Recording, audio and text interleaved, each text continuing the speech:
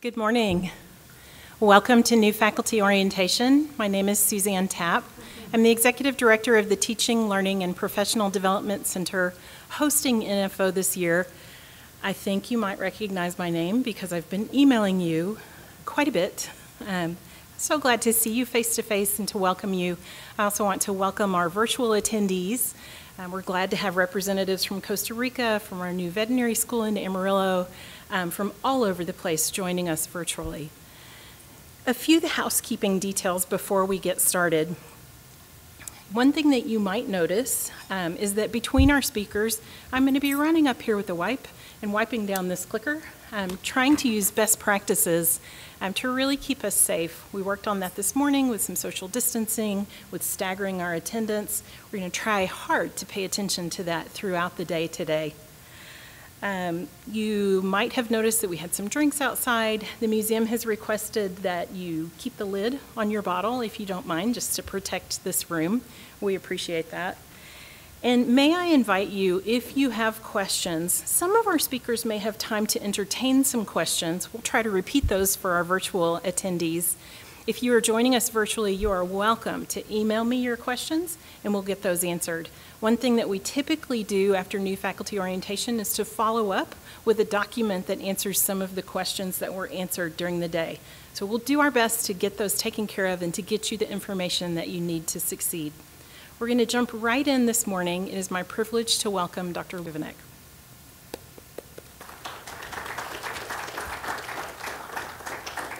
Well, good morning. I welcome you to Texas Tech. I understand you've been engaged in the orientation process for several weeks, having seen several videos, and I thank you for all the work that's been done to help prepare this. I have 30 minutes. I don't intend to speak that long or even close to it, so I'll be more than happy to take questions. Yesterday, we introduced our new women's basketball coach. Her name is Krista Gerlich. She played here in 1993 when we won the national championship, and she had been interested in this job, had applied a couple times, and we finally came to our senses and hired her this time. But she made a statement that I was struck by. I am an example that good things can happen in 2020. And I hope you, being at Texas Tech, have that same sentiment. Good things can happen in 2020. And I'm very glad that you're here. This is an amazing institution for many, many reasons that I'll try to touch upon. But there's a lot of wonderful things going on. So I say to you, congratulations for all of the successes you've had and the achievements that have brought you to this point in your career. And I hope that next year you will really retain that sentiment that good things did happen in 2020. So I want to touch upon some of the things going on around the university. This morning I saw there was a very nice article in the Chronicle of Higher Education featuring Jamie Hansard, who was appointed this past year as Vice President of Admissions and Enrollment Management. And there was an extensive interview with Jamie talking about the fact that we had gone test optional for admissions. You might look at it. So as of yesterday, we already exceeded last year's enrollment. That was not like an obsessive goal. Given all the concerns we have about managing this environment, it even causes me greater anxiety. But we're about 4% above where we were a year ago. In terms of transfers, we're up about 25%. Now, why would that happen? Well, in large part due to the work of Jamie Hansard, Shannon Venencia, who was hired this past year as the Director of Financial Aid. They've done an amazing job. At Texas Tech, since 2016, we have put an additional $24 million of institutional funds into scholarships. In 2016, we had 6 national merit finalists on this campus. This year's class will have the second highest total ever, over 20. We'll have close to 90 national merit. In 2016, we had 1,000 presidential scholars. Those are students who have an SAT in excess of 1,200 in the top 25% of their class. Last year, we had over 3,500. We'll have a record this year. We have an increasingly outstanding student body, and we've committed to supporting them with scholarship dollars. This year, we'll give out over $350 million in financial aid. That includes loans, but about half of that is scholarship. We started a new program this summer called the Matador Scholarship, which is aimed exclusively at students of need. In this country today, there's more money going to merit than to need. And when you look at the number of first-generation students in colleges, in universities, and you look at the socioeconomic issues, I believe we have an obligation to provide greater support for students of need. The commissioner of the Texas Higher Education Coordinating Board retired this last year. We have a new commissioner, Harrison Keller. He's a fabulous supporter of Texas Tech, and I really feel positive about what he's going to do. But when Raymond Paredes retired, I was having dinner with him one night. I asked him, in the 15 years you were a commissioner, what were some of the biggest changes you saw in higher ed? And he made a startling comment. I believe that universities today promote inequity. And what he meant by that was, if you look at the number of students in Texas public institutions, there's a very small percentage of students who come from the bottom 25% of the socioeconomic class. And we have promoted that by our selective process. And he also said the other thing that's changed is the emergence of universities like Texas Tech, who are now recognized as national research universities. So you're coming to a school in which there's a great deal of interest. Our applications are up by 5,000 or 6,000 this year. Our student body is increasingly competitive. Every week I get a report on retention. We're going to set a record for first-year retention this year, as we did last year and the previous year. It's going to exceed 88%. 5 years ago, it was 80. 5 years ago, our freshman class had 4,700 students. This year, it'll be about 6,400. But in spite of that size, we're still retaining those students. Our graduation rates are not where we want them to be. That's one of the biggest negative factors we have in things like U.S. News and World Report, but who cares about that? And it was our second highest ever last year. Last year, we set a record for 5-year graduation rates and 4-year rates. But those are things that you play a tremendous role in and how you affect our students. There was a survey released by the Association of Public and Land-Grant Universities a couple months ago, and they followed up on a survey they had conducted 10 years ago, where they went out to recruiters and asked them to rank universities who produced the most desired graduates. And Texas Tech, in this survey, came in number 9 in the nation. The other schools in the top 10 were, I have some of them here, Harvard, MIT, New York University, Ohio State, Penn State, and UCLA. We were number 1 in the state of Texas. We ranked number 9 among these recruiters as a school with the best trained, educated, and able to succeed once hired graduates. They said that more than 9 in 10 recruiters say Texas Tech does an excellent job of preparing students for the workforce. When asked directly, 8 in 10 recruiters say that the school does an even better job compared to other universities. They said that corporate recruiters seek out Texas Tech graduates largely due to the school's overall reputation, as well as the preparedness and the work ethic of our students. And I would say that's a reflection of the faculty and the staff as much as it is of our students. It also says a lot about our alumni. So you're coming to a school that is known for producing wonderful graduates. Remember that some days when you're frustrated with those students. because I know it's not all roses. You're also coming to a school with a very diverse population. Last year, we were formally designated as eligible for Title III and Title V funding as a Hispanic serving institution. About a couple weeks ago, I got a call from the Chancellor at University of Chicago, Illinois, about an initiative we're going to begin for the Carnegie R1 institutions that are Hispanic serving institutions. There's only 15 Carnegie R1, highest research activity, that are HSI.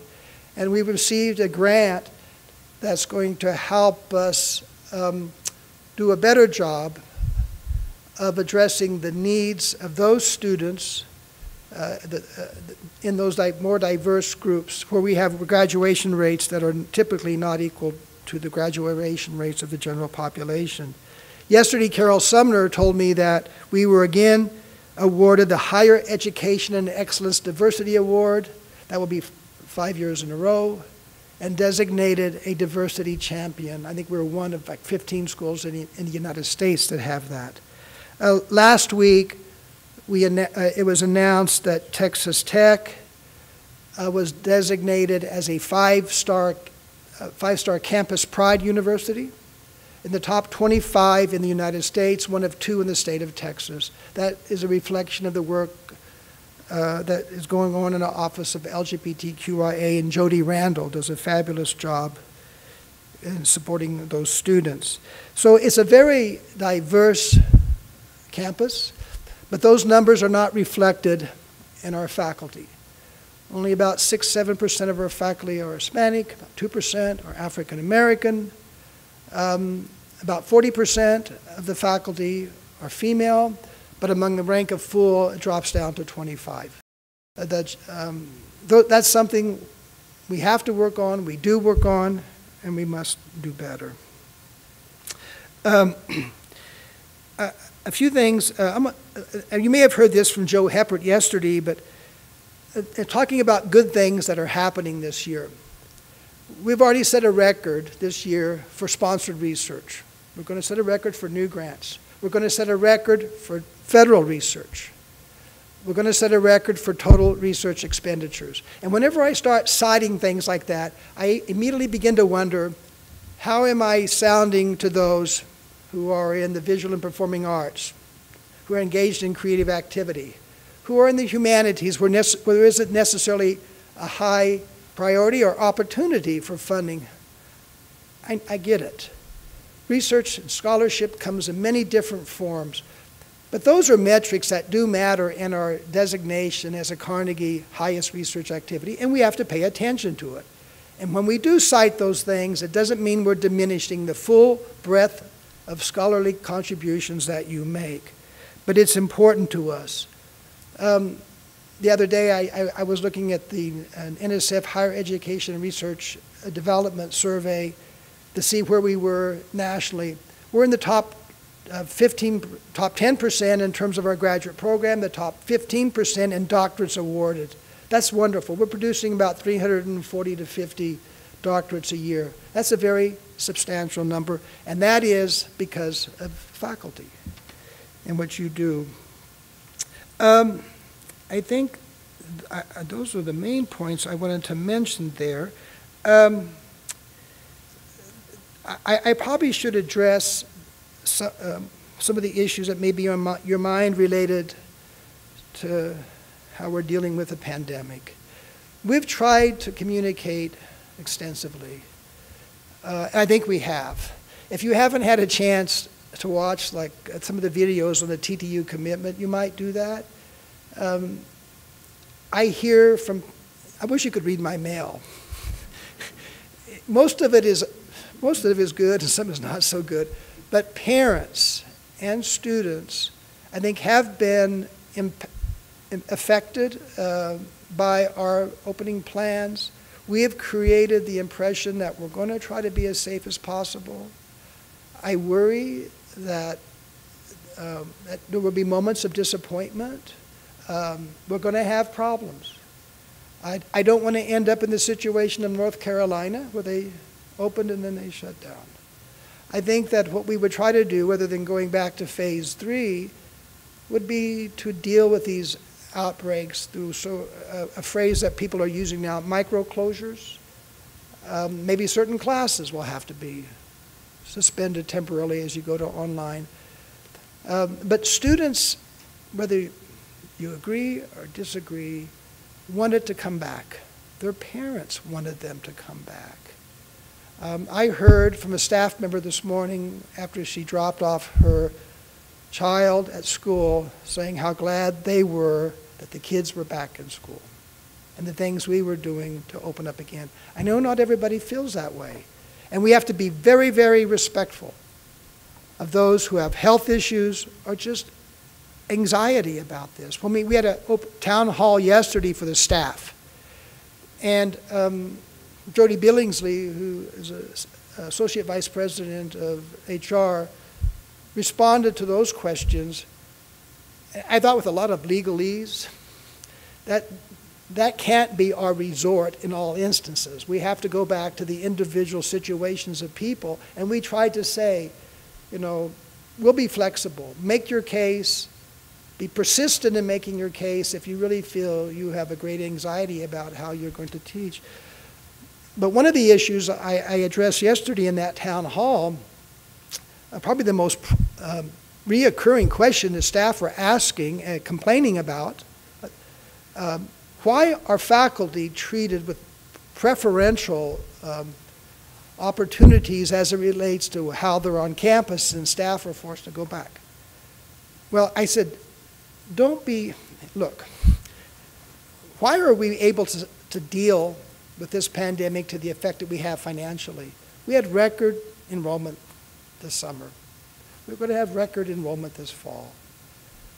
The faculty are at the front line in those rooms with those students, in the classroom, in the offices, as are staff. And so don't get the impression that they're not subjected to certain levels of risk as well. And I don't want this to be one group saying another has a preferred position. They were saying the faculty can have alternative duty points that aren't readily available to us. Some do, yes, but not that many. Texas Tech is about a culture that is based on its people. That means the way you interact with your students, the way you interact with one another. And we're not going to become the University of Phoenix. Well, you're not here. Tech is about people. And so we have to be available, we have to be accessible. And I don't want the staff to feel like the faculty don't have that same obligation. And the facts show that you're doing a tremendous job of teaching, of carrying on your scholarship and research. And I told the staff, when we can have a face-to-face meeting and we can actually be talking back and forth, that would be a better time to address this. The thing about those town halls, and there's one for the faculty tomorrow, you submit questions, we answer them, there's no feedback. That's easy. It's when we engage one another that we have the more difficult conversations. But I know everybody has different levels of anxiety and risk, but we have to look at this as working together, knowing that people will respond differently and respecting the way they do. Let me close with one thing I was about finances. A faculty member came by my house last week. They do that quite a bit. They just show up. They may say, hey, here's a bag of apricots. Not going to ask you a question? Or here's some jam. Why are you doing this? And I don't mind it one bit. But he said, what is this talk about furloughing, financial exigency, and elimination of tenure? And my response to him was, what in the hell are you talking about? We have never talked, we have a plan for financial exigency, but I talked to the Provost yesterday. We've never discussed that centrally. That's never been on our radar. We have not furloughed. It actually doesn't make sense financially in Texas. And we have not cut salaries, and we don't intend to. Now, why can we do that, at least to this point? I did an interview earlier this week along with the CFO, Noelle Sloan, who's done an amazing job during these last few weeks. They wanted to talk about how was it that you cut the fees to students and provided some relief and other financial costs. Just eliminating the online distance education fee this fall will cost us $10.6 million. When we gave back the prorated dining and housing last, that was $11 million. So we've foregone revenue, additional cost, it's around $55 million. What we had to give back to the state was another 20. We asked the departments and colleges as part of the state cuts to cut 3%. That contributed about $7 million. Centrally, we had dealt with the other part through some efficiencies, some reorganization of certain programs, suspending certain capital improvement projects. But we are fine. And the reason we are fine is because of what the faculty are doing in terms of generating student credit hours. We were up considerably last year. That makes a tremendous difference. Recently, Moody's released their new rankings of universities. We have a ranking that speaks to our financial stability. Texas Tech is in the top 20 in the nation. We're AA plus stable. What that meant for us is when we issued bonds just recently, we were able to save $10 million in debt service. So Texas Tech is on very stable ground. It's because of our growth, our planning, our productivity, and that helps us offset these issues. Now, if this goes on for another year, the situation may become more dire. But if you hear those stories that there's talk of furloughs, cutting salaries, no, we're not there yet. And I don't think we're going to be. We have a very sizable reserve we haven't touched. And so the university is on very stable and solid ground financially in spite of these extraordinary circumstances. I think I've blabbed on long enough. I didn't mean to talk so much. I hope, one last thing. When I talk about stability, this is some of the amazing things that are going on. Every morning I get a report on giving. Our goal this year was to raise $100 million. We never want to drop below that. So since I've been in this office, we've raised about $450 million through giving, philanthropy. This year, we're right at $97 million. Think about that. With all of the difficulties people are dealing with in businesses, our alumni have stepped up and contributed nearly $100 million. And I think that says something about the kind of community you're joining. People love this school. And it's because of their experience here, and you have a profound effect on shaping that experience. So I look forward to meeting you. Yesterday I sat through a virtual welcoming event in human sciences. I stayed on for the whole 45 minutes because it was so refreshing. They were introducing the new faculty, and there's such a positive atmosphere in that college. I hope you find that in your college, and I believe you will. You have the wonderful colleagues here. Seek them out. Find somebody who's going to mentor you. Some of you are more senior. You may not need that, but for the young, there are many, many people here who can help you succeed. And with that, in the few minutes I have left, I'd be glad to take any questions.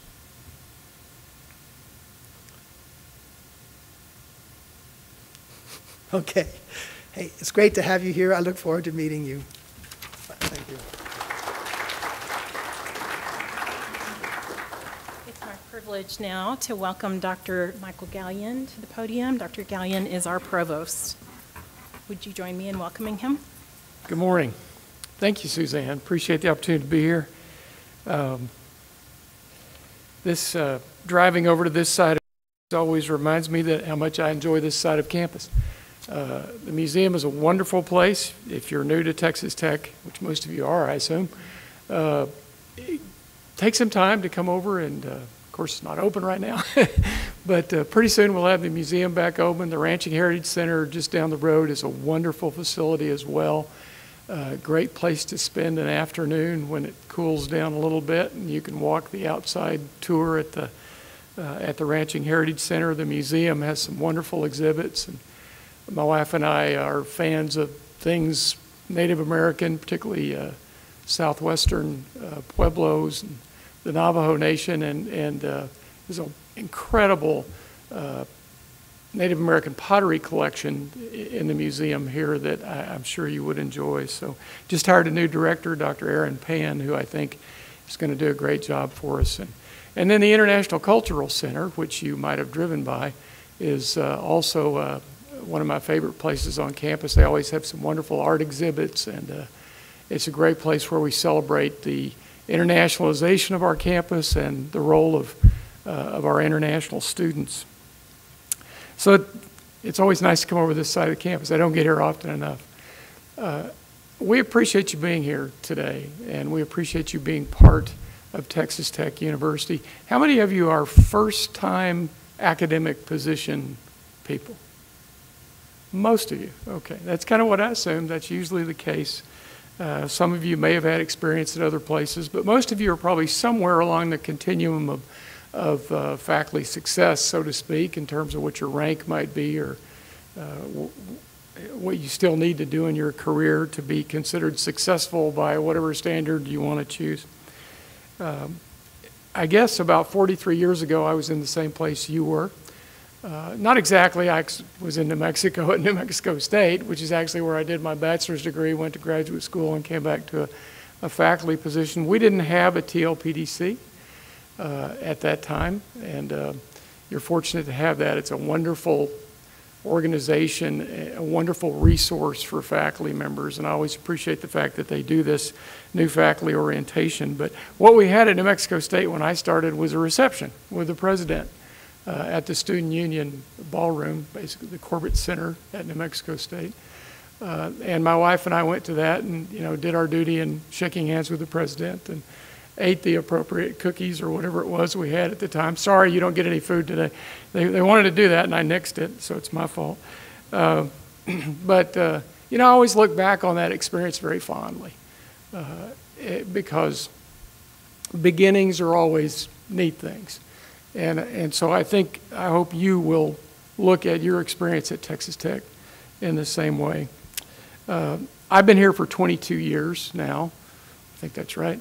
And there's been a lot of changes in those 22 years. I came here in January of 1998, and it's just been amazing how many changes. Physically, the changes that we've seen in campus buildings and the expansion of our facilities has been remarkable. The investments that we've made, particularly in the research arena, have been very significant. I came here mostly with a focus on research, so it's been a great place for me to be involved in my own career until I made the switch in 2011 to an administrative component. Still try to do some research and some science on occasion, but in fact, I was working on that a little bit yesterday. So even though you may get sidetracked with silly things like administration in your own careers, don't give up on doing the things that are really important to you, like your research, your scholarship. But one thing that has remained consistent in those 22 years is this has been a great place to work.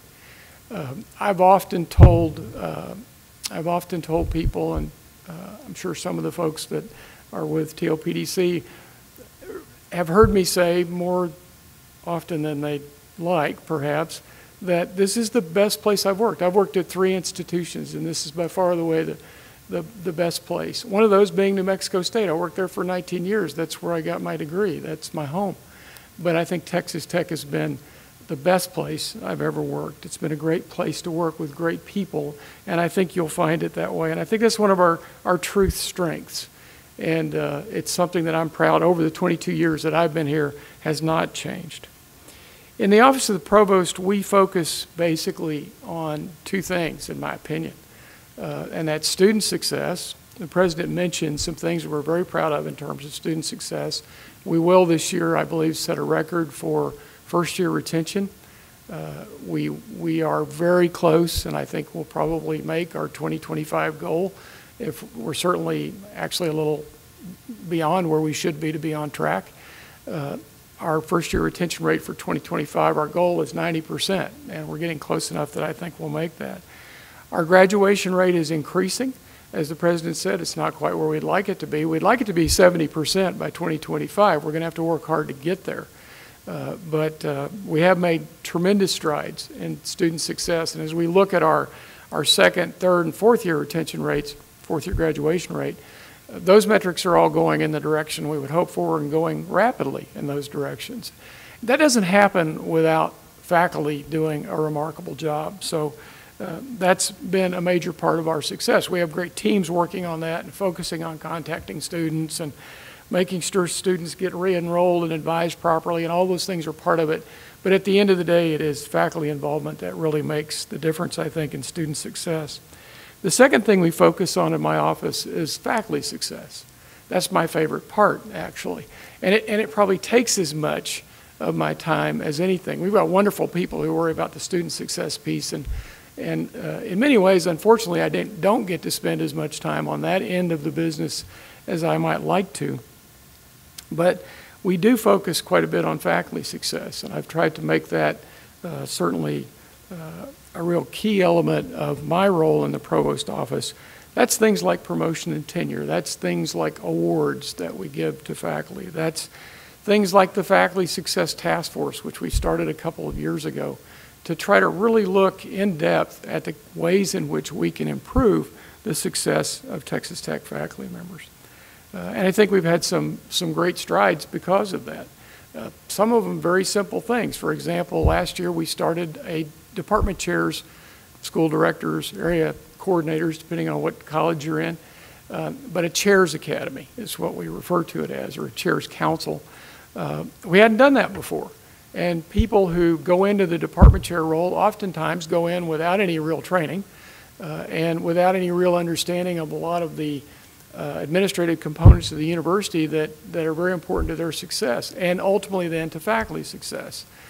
So we've tried to be much more intentional about giving department chairs information that it can help you as a faculty member. So those are the things that we really try to focus on in the office.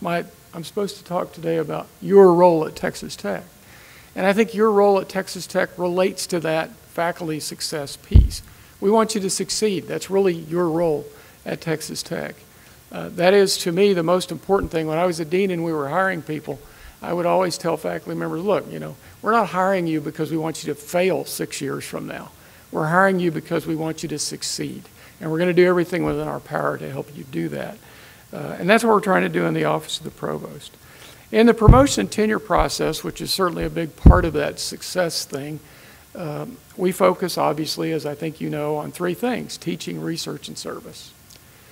Service, outreach, depending on what you want to call it.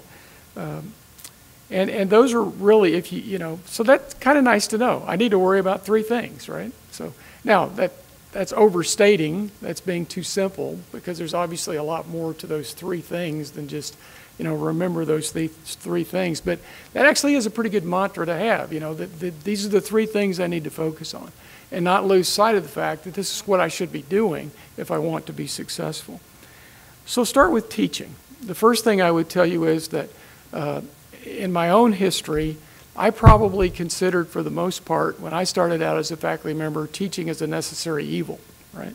Now, I hope you don't feel that way. I hope you're committed to teaching. Now, that doesn't mean I didn't try to do the best job that I could. I did, but I really was always consumed with a passion for research. That was why I went to graduate school. That was why I wanted to be in the academy, was because I wanted to do research. And I was able to do that, but along the way I discovered that teaching is really an important component of what we do, whether it's formal classroom teaching to undergraduates or individual teaching to graduate students. It's a really critical part of what we do. So I grew to like teaching, even though I initially started off with perhaps the same opinion of teaching as my initial advisor, academic advisor in graduate school at Oklahoma State. He was definitely a person more focused on research than teaching, And his statement was, and don't ever repeat this to anybody, but he would say, well, you know, the university would be a wonderful place if it wasn't for all the students. Yeah, well, you know, I've learned that that was not a very good attitude to have. Because it is, you know, in fact, as a dean, what I learned really quickly was how important teaching is. In fact, teaching may very well be the most impactful thing that you do as a faculty member. Have you ever thought about the fact that people who win Nobel Prizes probably had somebody in a classroom that started them down that path, that led them to that success that they had? You know, as I talk to alumni, they always went back to their classroom setting and said, you know, Professor so-and-so, you know, this is the way he interacted with us, had such a great influence on my life. That was a story that I just kept on hearing. And you realize right away that what we do in the classroom is really vital to what a university is all about. And it really is the experience that probably will make the most effect on what you accomplish in your career. We have a lot of ways for you to be successful. Not everybody's going to start out being a great teacher, but we have a lot of ways for you to be successful. TLPDC is a big one of those, and I would encourage you to take advantage of the resources available there and the resources available in your own department with colleagues. The second piece of that success for promotion and tenure anyway is research and scholarship. It really is critical to your success. There's no doubt about it. You know, this is a three-way thing. You can't get there without playing in all three of those fields, and research and scholarship is a big piece of that. We expect you to be a scholar. We expect you to publish work. We expect you to educate students, graduate students in particular, and help them complete graduate degrees. All of that being part of the research and scholarship process. And as I've watched people over the years that have not done as well in that arena, I'll give you a couple of pieces of advice. I think the biggest thing that causes people to fail is they don't follow through. They start something and don't finish it. Right? Now, I've always been fortunate, I think, in many respects, because the piece of research that I love the most is the end of it, right? I mean, I like planning the experiment. I kind of like, you know, doing the experiment's fine. I enjoy it, all those kind of things. But I just love the piece of analyzing the data, writing it up, sending it in the journal, doing the back and forth on the reviews. That's the fun part for me. It's maybe not the fun part for you, but it is a necessary part. You have to do it. You have to finish. And I think as I've seen people who haven't succeeded, that's really a key issue. They just haven't forced themselves to finish. They put things off. They kicked it down the road. And that's what will ultimately get you in a tough spot. You don't have to do it all on your own. In fact, these days, partnering for success in research and scholarship is far more likely to benefit you than trying to be that, you know, person on an island, the great scientist who is successful in all of their own merits, not because they cooperated with someone else. Those days are pretty much gone. So partner with people, partner for success, and I think that will definitely help you. We have great support from the Office of Vice President for Research and Innovation, and I think they will help you find mentors. They will help you find, you know, if you need help in writing grants, they're going to provide you with that kind of expertise. And we're doing more and more of that in the college level as well. So I think you'll find there are opportunities. And in both teaching and research, find mentors. Now, I'm going to tell you that we don't do a great job of mentoring on campus, in my opinion. I think that's one of our things that we really need to work on. We need to make it more formal than it is. So it's probably incumbent upon you to find the mentors and to say, hey, I need some help. You know, find a faculty member who's been around, has been successful, and sit down in their office and say, hey, you know, I'd really like you to help me, guide me a little bit on this pathway and help me to be successful. And I think your advice would be good for me. And so you're probably going to have to be the one who forges that relationship, because everybody gets busy. Everybody, you know, they don't think about mentoring as a key part of what they do, unfortunately. We want to change that culture, but that's not where we are right now. So I would advise you to find people to help you in that process and be your mentor. The final thing is service and outreach, and I would just say that, you know, the key thing for me is get involved in this community, the university community, whether it's service on committees, in your department, in your college. You can go overboard on that, but it's certainly important for you to do that. You network that way. You learn a lot of things about how the university works. I would also say it's really key for you to do the same thing in your professional organizations. I was fortunate to get involved in my professional organization early on, mostly from an editorial standpoint. Eventually served as editor-in-chief, served on the board of directors, served as the president. And all of those things were just, you know, those are highlights of my career. It's that external piece to the university, but it's still part of your discipline area, and it's a really neat part of your life if you allow it to be that. So in that service and outreach area, I think those are good opportunities for you. But you know, you won't be successful if you can't be part of a community, because that's what you've just done. You've hired on with us, and now you're part of the Texas Tech community. More specifically, you're part of a college community, part of a department community, all the way down to a disciplinary community, probably, if you've got multiple people in the same discipline that you're in. And I'll be honest with you, you're going to struggle if you don't figure out how to be part of that community that you're involved with in your department or your college. And so I'm going to give you some old guy advice, right? And that advice is that the really key thing to helping you be successful in that community is communication. You know that, right? We all know. I mean, 99% of the problems I deal with in my office, and there's some pretty ugly ones sometimes, it's all about communication. Ineffective communication is the cause of most every problem that we have on campus, quite frankly, when it comes to personnel issues. So I'll give you a couple of 3 points of related to communication in your department, in your college. First of all, be a listener, right? Don't talk too much. I'm talking too much this morning, but when you get old, you can do that. Be a listener, really. I think that's it's so important, and whether that's listening to your students in the classroom or listening to colleagues who are trying to give you advice or listening to a faculty discussion in a department, yes, you know, listen, think through it, and contribute, but be a listener first. Make sure you heard what the other people are saying. Second thing that I've learned over the years, which I think we all know, but we never practice, is don't believe that you can read minds, right? Now, you may say, well, everybody knows you can't read minds, but I'll guarantee you, you've probably said this very thing. You've been offended by somebody and you've thought to yourself, well, I bet that person did that because, right? So you've just decided that you could read their mind and know why they did something, right? And the other thing related to that is don't be easily offended. If you're looking to be offended, it's easy to get offended, right?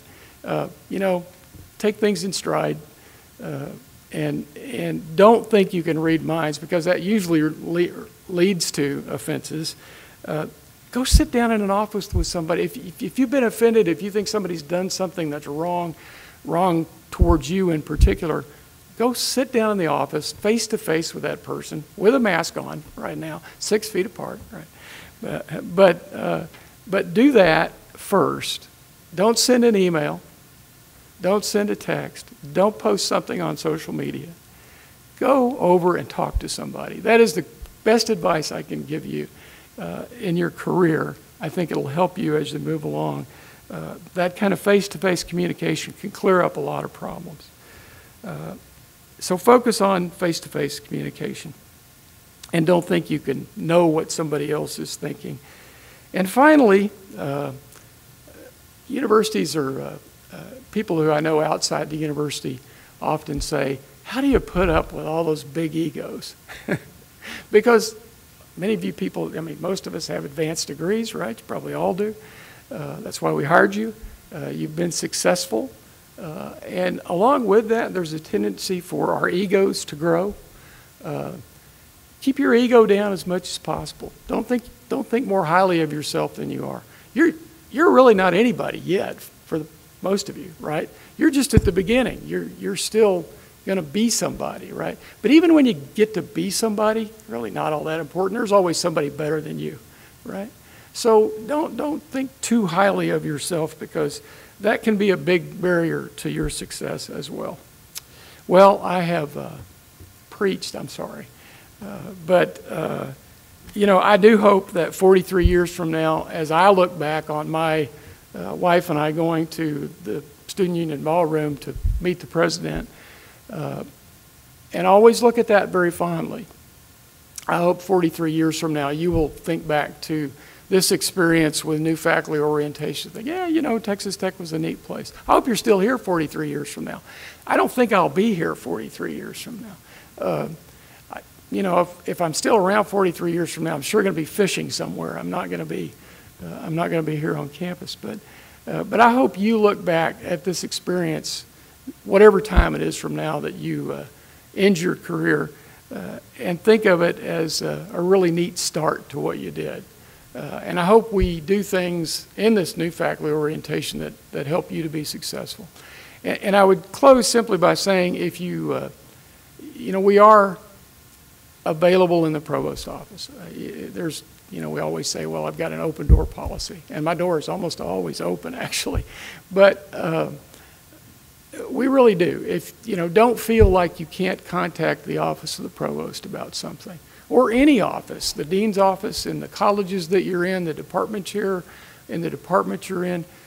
It is that communication and being able to reach out to somebody that can help clear up problems and help you be successful. So please feel free to contact us if we can help you in any way.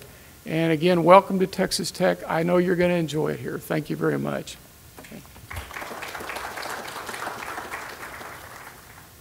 Okay, a few things before we transition to our break. These are unusual times, right?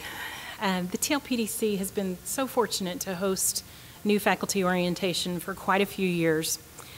And typically, we would be doing some other things that we don't have an opportunity to do today.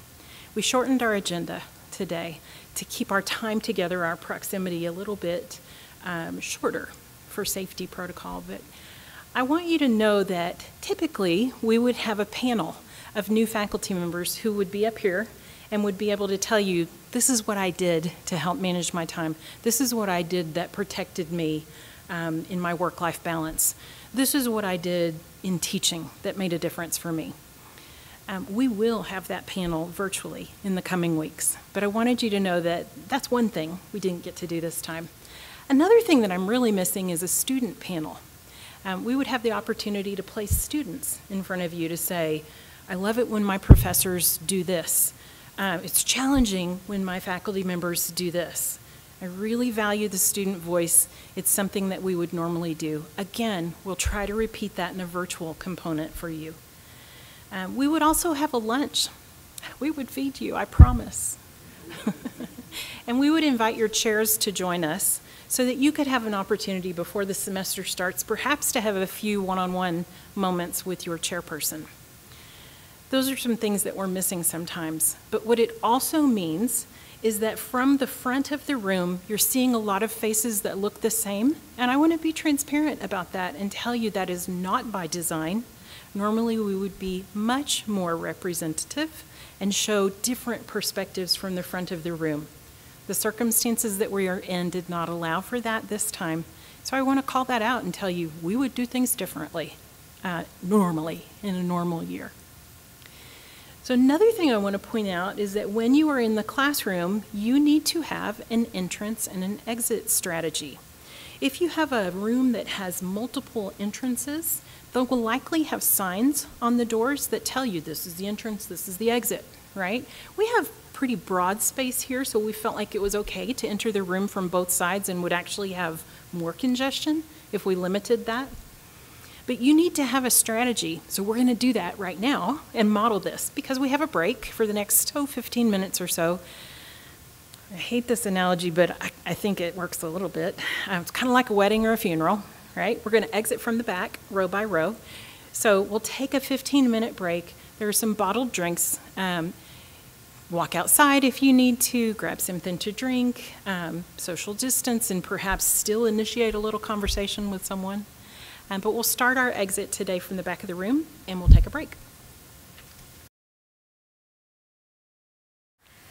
Okay, everybody when you walked in should have gotten a white folder with all the benefits information that I'm going to go through. So in the folder, in the envelope, if you'll pull out this red folder, I'm going to be going through the information in this first. So as I walk through the slides, I will try and prompt you to the different locations where I am. So what you see on the slide is the Human Resources Office. This is where we're located. We are on campus. It is on the corner of what used to be 15th Street and University, but now it's just a really big parking lot. We do have visitor parking. If you need to drive over to see us, you shouldn't have any issues with parking.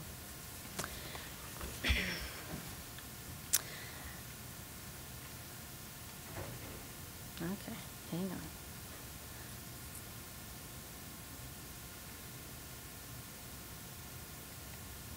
Uh-oh, sorry, I'm having technical difficulty here. Oh, there we go. Super.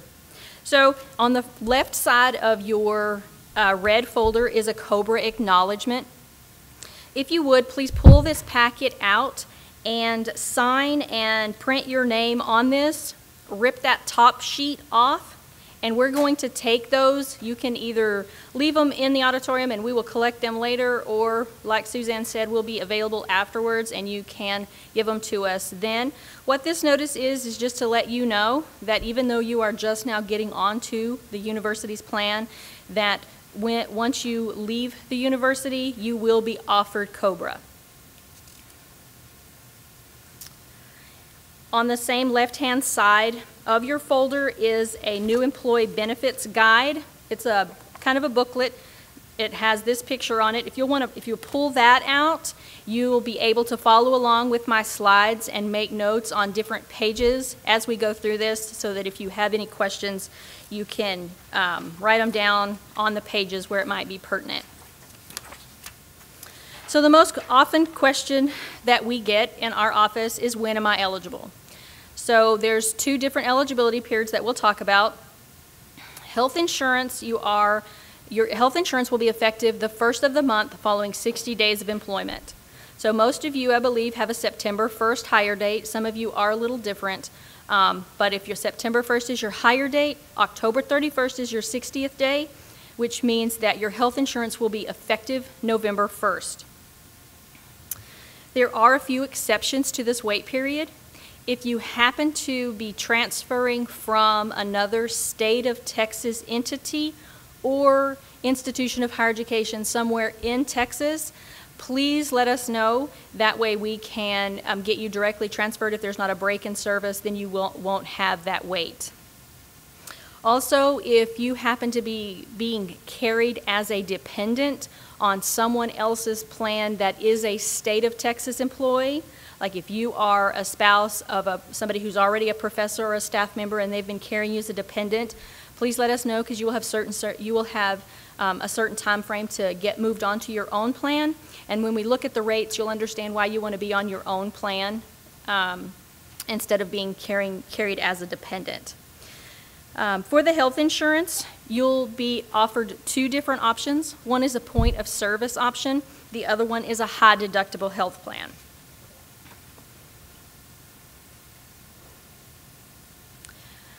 The first health plan we're going to talk about is Health Select of Texas. Both health plans that the state of Texas offers are self-funded and administered by ERS, which is the Employees Retirement System of Texas, and they both participate in the Blue Cross Blue Shield network.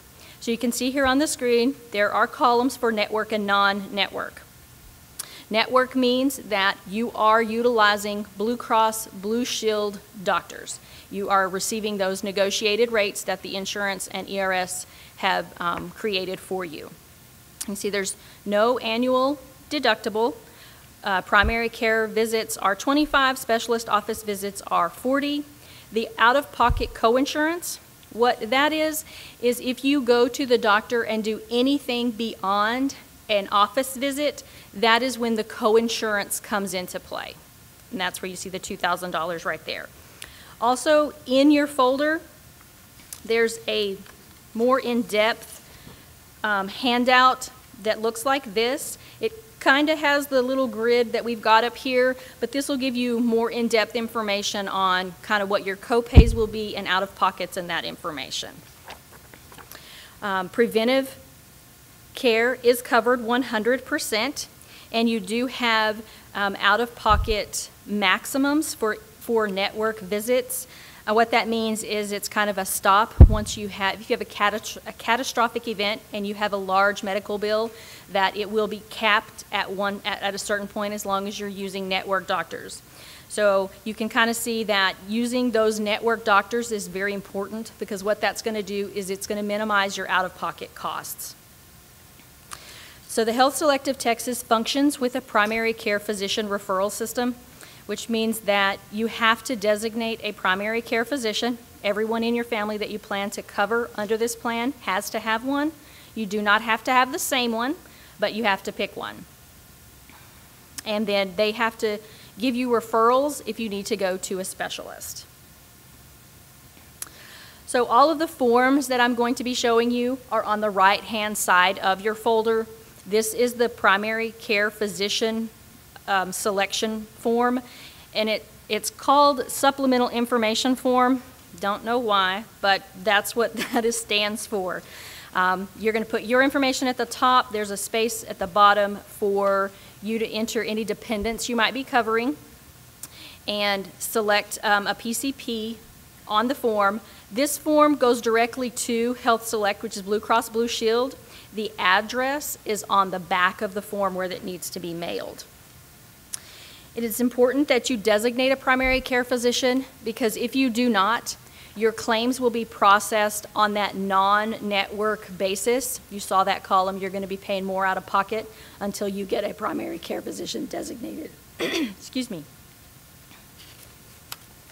This is the Blue Cross Blue Shield Network website. It is healthselectivetexas.com.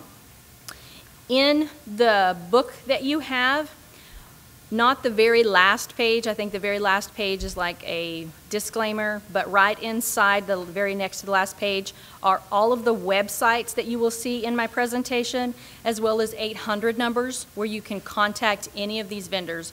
But you can always get to any of the benefit information from the ERS website. And we've highlighted here where you can go and find a provider. And I believe if you go to this website, it will tell you when you click on certain providers if they are accepting new patients. So that's something to consider as well. So here we are to the premiums. This is the important part. As you can see, the university pays 100% of employee-only coverage, and it will cover 50% for any dependent coverage that you choose. So this is why it's important, if you're being covered as a dependent right now under someone else who is on this same plan, that we move you over to your own health plan at least, because then you get the benefit of the state paying 100% for your medical coverage as well as 100% for your spouse's medical coverage. And then if you're covering children, you just need to decide who wants to cover those children. You both cannot, it shouldn't, you don't want to pay double, but we can help you work that out as well. Okay? So with the Health Selective Texas, there is a flexible spending account. It's called TexFlex. This is a tax-free account that lets you set money aside on a pre-tax basis from your check so that you can pay for those expenses that you know you're going to have with tax-free dollars. So we're going to talk about another account that goes with the high deductible health plan, but this TexFlex account goes with the Health Selective Texas plan, and it is to cover things like co-pays. We talked about the co-insurance earlier when we were talking about the Health Select. Prescription fees, any vision, hearing, or dental expenses that you might have as well can also be run through here. So the maximum contribution for this plan year is $2,750 per participant. So when that is set, you pick an annual amount and then you divide that by the number of paychecks you're going to have in the year, and that's what your amount will be coming out of your paycheck. This, since it goes with your health plan, also starts 60 days you're on your 60th day, the first of the month following 60 days of employment. Oh, I have one, thank you. With this, claims can also be submitted either via an online portal, or there is a debit card option available to run like at the pharmacy or the doctor's office. It works just like your bank debit card will. Important part about this is that it has a plan year like the school year. It starts September 1 and goes to August 31st. And what you set aside in 1 year, you have to use in that year. With the exception of a rollover, the rollover, if you start using it and decide you want it this plan year, next August, as long as you have under $550, that will roll over into next plan year. But you want to make sure that you kind of look at your information and plan your expenses so that you don't have more than $550 left, so that it will roll over into next year.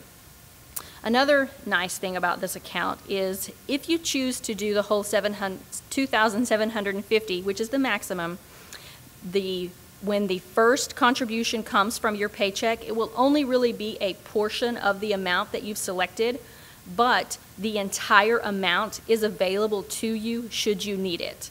And then it will just you will make the contributions to make up what you have pulled out throughout the year as your payroll gets processed. Now we're going to talk about the Consumer-Directed Health Select Plan.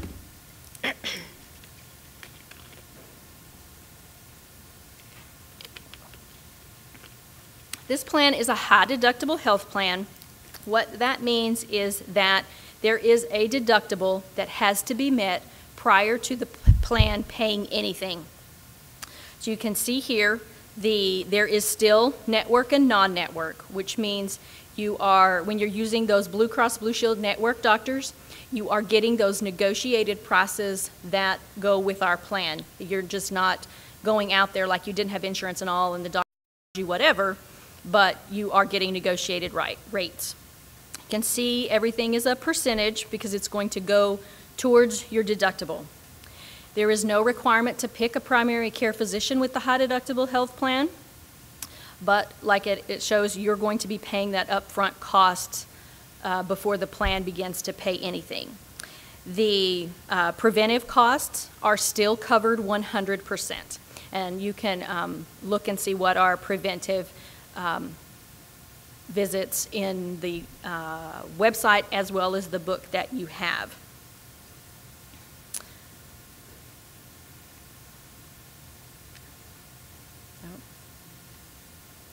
So how a high deductible health plan works. If you are covered under an individual plan, you must pay $2,100 on any medical in-network visits. You're going to pay out of pocket for that before the plan pays. If you're covering family, it's going to be double, $4,200. The high deductible health plan considers you and a spouse as family. So there's not a designation for you and kids or whatever. If it's you plus one more, it's going to be you, and it's going to be family coverage. It doesn't matter if it's a spouse or a child.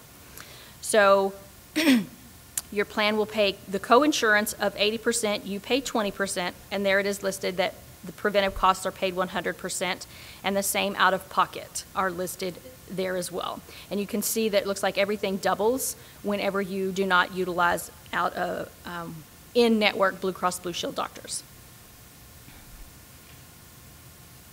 So how do you fund the deductible piece? So you will you'll need to set up a health savings account, which is what we kind of talked about. It's different than the TexFlex because a health savings account is an individual account that you set up individually. It will grow tax-free. Some, once you have certain balances, you are allowed to invest them with that bank. Other things you need to consider is this money carries over from year to year to year. There's not the limit like there is on the TexFlex. That $550 on the TexFlex does not apply here. Any money you have in your health savings account at the end of the year belongs to you. The because this is attached to that high deductible health plan and the deductible runs from January to December, your contributions are also, that's the plan year for your health savings account. And the money goes with you. Should you decide to change employers, change jobs, whatever, that money is yours always and forever. So the state does contribute money to your account. If, depending on the level that you enroll in, if it is individual, you will get $45 a month into that health savings account for you to have to use how you see fit. If you are on a family plan, it will be $90 into that account for you to use. Here we've got the maximums for the year, and these are on full calendar years, so you guys would not be able to reach the maximum this year because of the late entry of November 1 into the plan, okay? But if you do want to choose a health savings account, that second, or the high deductible health plan, that second step is to enroll in a health savings account so that you do get your contributions from the state. Optum Bank is the provider that we use for the health savings accounts. So there's also a link to this whenever we start talking about enrollment. We'll get to that, but this is kind of where you're going to access that. And here are the premiums for the consumer directed. As you can see, the state still pays 100% of your employee-only premium, and they still contribute 50% on any dependents that you cover. And so this is on top of what they're going to give you into your health savings account. Prescription drug coverage. So we have combined this because both plans, the Health Select of Texas and Consumer Directed, use the Optum RX prescription plan. The difference is that the high deductible health plan, you have to meet your deductible with before the plan will start to pay. On the Health Select side, you can see there is a $50 individual deductible, and that's per individual that you're covering on your medical plan. If you don't have medical insurance, you will not have prescription drug coverage either. So the Health Select, there are network and non-network, and if you're doing non-maintenance or maintenance medications, there's different tiers and different co-pays per tier. If the non-maintenance drugs are going to be like if you have a cold and you go to the doctor and they give you antibiotics, you're going to take that once and move on. Your maintenance medications are going to be something that you take on a regular basis, such as thyroid or high blood pressure. So you can see those different kinds of co-pays there. And then with this, like the medical insurance, if you're on that high deductible plan, you still get the benefit of being on an insurance because you're going to get that negotiated rate with the plan. There is extended day supply. As you can see, you can save some money if you happen to be on a tier 3 drug on getting an extended day, and they have mail order as well.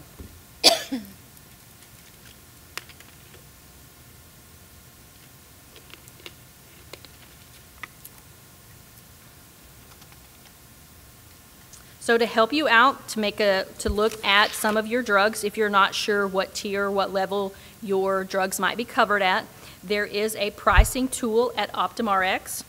The website is listed here. Like I stated before, it is also in the back of your book. You can mark that if you have some interest in looking at that. Also, oh, golly gee. Here we go. Sorry about that. On the Health Select of Texas website, there is a health comparison tool, which when you go to Health Select of Texas, you want to click on the Consumer Directed Health Select. It will take you through the process of kind of comparing the difference between Health Select, that is a point of service, with the high deductible health plan, and because only you know what your individual situations are with your family and what kind of medical needs you might have, it can guide you through helping you make a good decision. Also, no matter which plan you decide to participate in, you have 2 options for virtual visits. There is a doctor on demand as well as MD Live.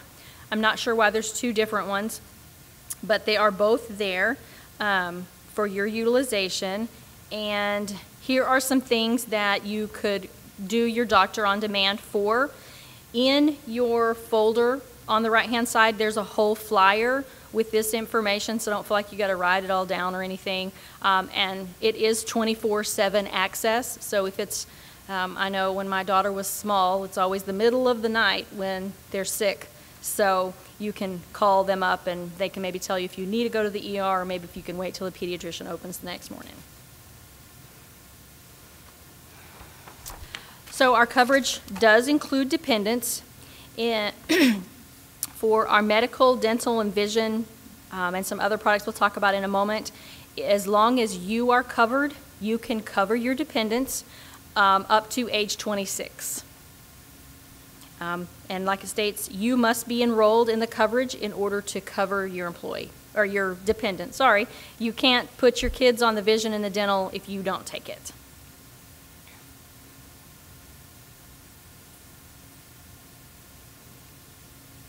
Okay, very, very important step. So once you get all signed up, we'll talk about that at the end, there are 2 parts that you need to go through for your dependents. If you're covering dependents, please make sure you're listening. You have to go through a certification process, either when you fill out the enrollment form for us or do it online. Then after the fact, a company called All Light Solutions is going to mail a packet to your home. They're going to request information on any dependent you added to your health plan. So they're going to either want marriage license, birth certificates, those types of things. They will give you a whole list of information of things they will take. This information will be sent to the address that you listed on your W-4 when you were hired. That's the address we use when we enter you into the health system. So if you have a change, if you can't get to that address anymore and you haven't provided Human Resources with an updated address, please do that. You can email it to the address on the card that's in the front of your envelope. We can get that taken care of for you. But this is a very important step because if you miss this, ERS will drop your dependents off of the plan completely. And there isn't anything that me, anybody in my area, anybody on this campus can do. You'll have to wait till next year's annual enrollment in July to get them back on the plan. Okay? So here is a what if. We get this sometimes. What if I need to access benefits if I don't have my ID card? Because it's pretty close to your 60th day when Blue Cross Blue Shield will mail out your cards. This group number for Blue Cross Blue Shield is listed in the back with the tools on your, in the guide you have, but the OptumRx, the group number is not. So if you want to take a minute and jot that down, you can, because as long as your coverage is effective, which is most of you is going to be November 1st, even if you don't have a card, your doctor or the pharmacy can call the 1-800 numbers with the group and your social and verify that you do have coverage and you can get all that, okay? So what if you opt out? So our insurance plan is set up cafeteria style, which means you get to pick and choose which benefits you want. We just don't automatically give you all of it. The only thing that we do automatically is all new hires are enrolled in employee-only Health Select of Texas plan, and if you want to add dependents or do anything other than that, you'll have to take action. So if you do not want our health insurance, and because you have other coverage, whatever that might be, you can get an opt-out credit. For full-time employees, it is $60. Part-time employees, it happens to be $30. I don't think anybody in here is part-time, though. But that can only be utilized to purchase dental, vision, and accidental death and dismemberment insurance that we're going to talk about here in just a second. It's just not $60 that they're going to add on to your check, okay? Then you should also consider you will not get any prescription drug coverage if you opt out of the medical, and you will lose the $5,000 basic life policy that comes with the health plan.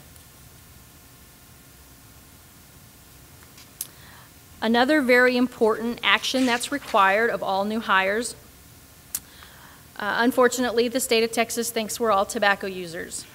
So you have to get in and either mark it on your enrollment form, going to choose to enroll in paper, or when you go online, you'll have the option to select it.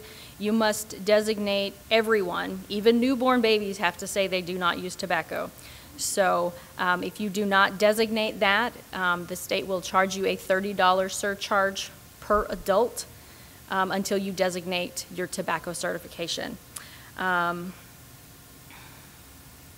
then as of September 1st, they have deemed that electronic cigarettes and vaping is tobacco use, so you should answer that question accordingly, however it pertains to you, any tobacco use, cigarettes, vaping, because if they find out that you did not answer it appropriately, they can ban you from the state of Texas plan for the remainder of your employment. Okay, so to recap, there are 2 different health plans to choose from: Point of Service Health Select of Texas, and then Consumer Directed Health Select, which is the high deductible health plan. We do have employee and dependent coverage. Watch your mail for that dependent certification verification process if you're enrolling dependents. And then the TexFlex and the health savings accounts are 2 completely different accounts, and depending on which health plan you select will dictate which one of those that you can participate in.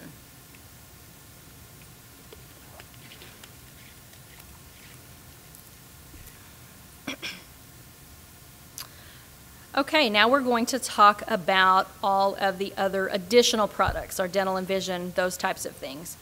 These you must enroll within the first 31 days, and they will start the beginning of the following month. So if you are September 1st hires, that designation has to be made in the month of September. Your coverage will be effective October 1st. If you happen to have been an August 1st or between August 1st and now hire, if your hire date sometime in August, if you will make the designation for your products that we're about to talk about, the dental and the vision and all of that, prior to September 1st, they will be effective September 1st. But you do have the 31 days to make the designation.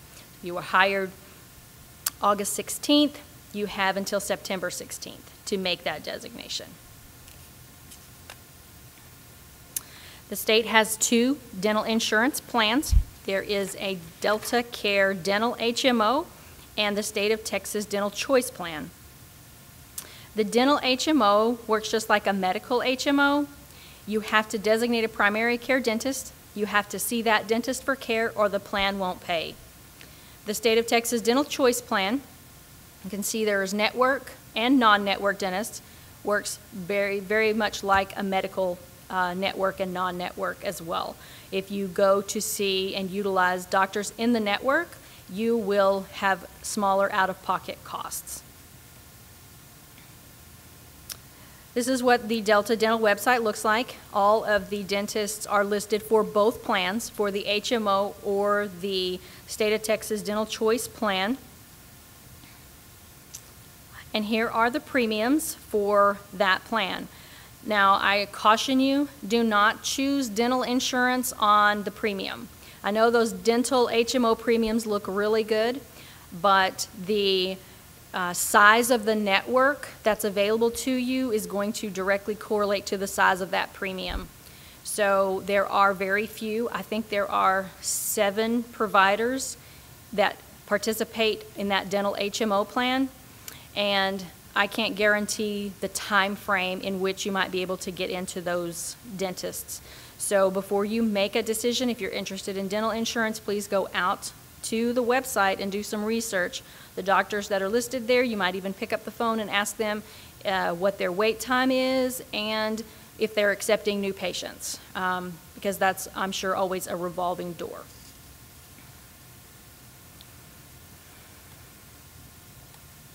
The state of Texas does offer a standalone vision plan. So if you don't need any assistance with glasses or contacts, your health plan will pay for 1 annual eye exam at a specialty office visit copay, But if you're like me and you need glasses, then this plan offers that help that you want to help pay for glasses, because they're not cheap. It will, you can choose a $200 allowance for frames or contacts. You have to choose whichever one you want to use. And then there are co-pays for network doctors as well.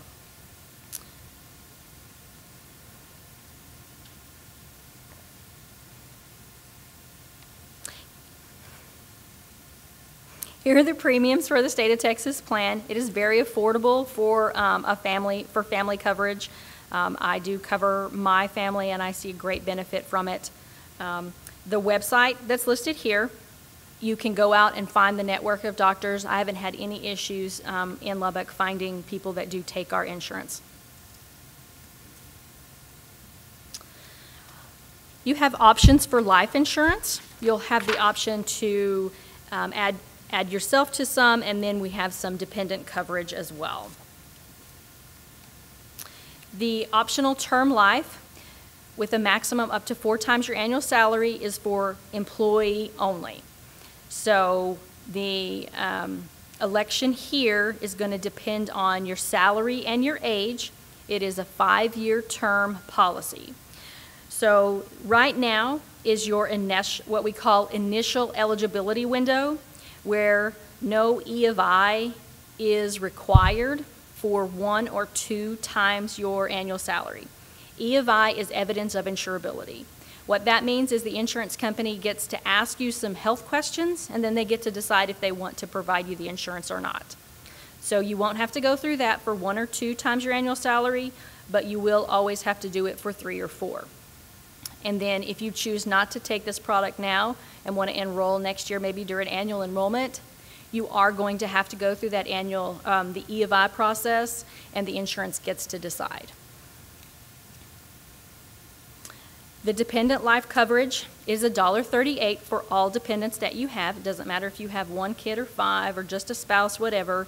The $1.38 covers and provides you with a $5,000 term life policy. Voluntary accidental death and dismemberment. This is just another product to offer you some financial security should an accident or something happen. It is employee or employee and family. So like with the high deductible health plan, you with any other member of your family, whether it be a child or a spouse, will be family. You can pick coverage anywhere from $10,000 up to $200,000, and the coverage is very affordable.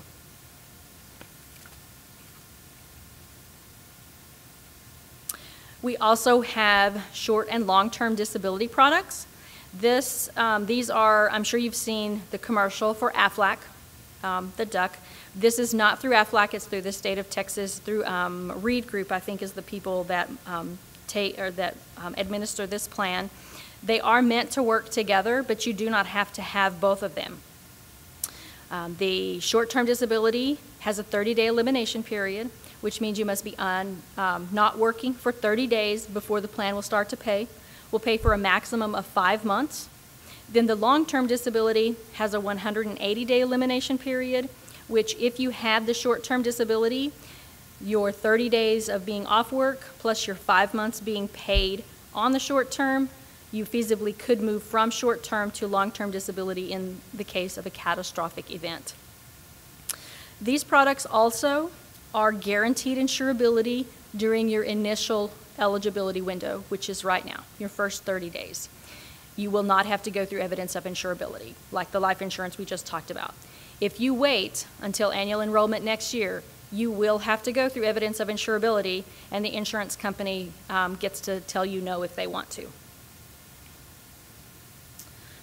There is another TexFlex account available to you for dependent care. So if you happen to be paying for child care for someone who's under the age of 13, we all know that that's sometimes not even affordable, it's expensive. This is an option to allow you to set money aside from your paycheck on a pre-tax basis so that you can pay for those expenses you know you're going to have with pre-tax dollars. And it is eligible for those under the age of 13. And if you happen to be caring for an adult who's a qualified dependent, there is a process for that, additional forms and all that. So if that happens to be your unique situation, let us know. We can direct you to how to get that taken care of. So this is just an example of kind of how TextFlex works, and I've talked about the tax advantage, and you're paying for items with tax-free dollars. So this is very simplistic, and it's for only illustration purposes only, so don't take this to heart or think this is you. But so if this person that enrolled in TextFlex is going to put $4,800 into the dependent care and $600 into the TextFlex health care, you can see that it comes directly off of that taxable salary line. The person enrolled is only going to be taxed on $33,061, and the person who didn't enroll is going to be taxed on $38,461, which means the person that enrolled feasibly could save $1,113 in taxes. So the overview on the dependent care, it is $5,000 per household, and it will come out of your check like either one of the medicals. You'll set an annual amount, they'll divide it by the number of paychecks you have, and that will be split equally through the months you have. There's not a debit card available for this plan. You'll have to create an online account and submit receipts directly to Reed Group WageWorks, excuse me, so that you can get reimbursement. So with this plan, you have to wait until the funds have been taken from your payroll and placed into the account before you can utilize them. The entire amount is not available to you like it is on the medical TextFlex side. That is a big difference.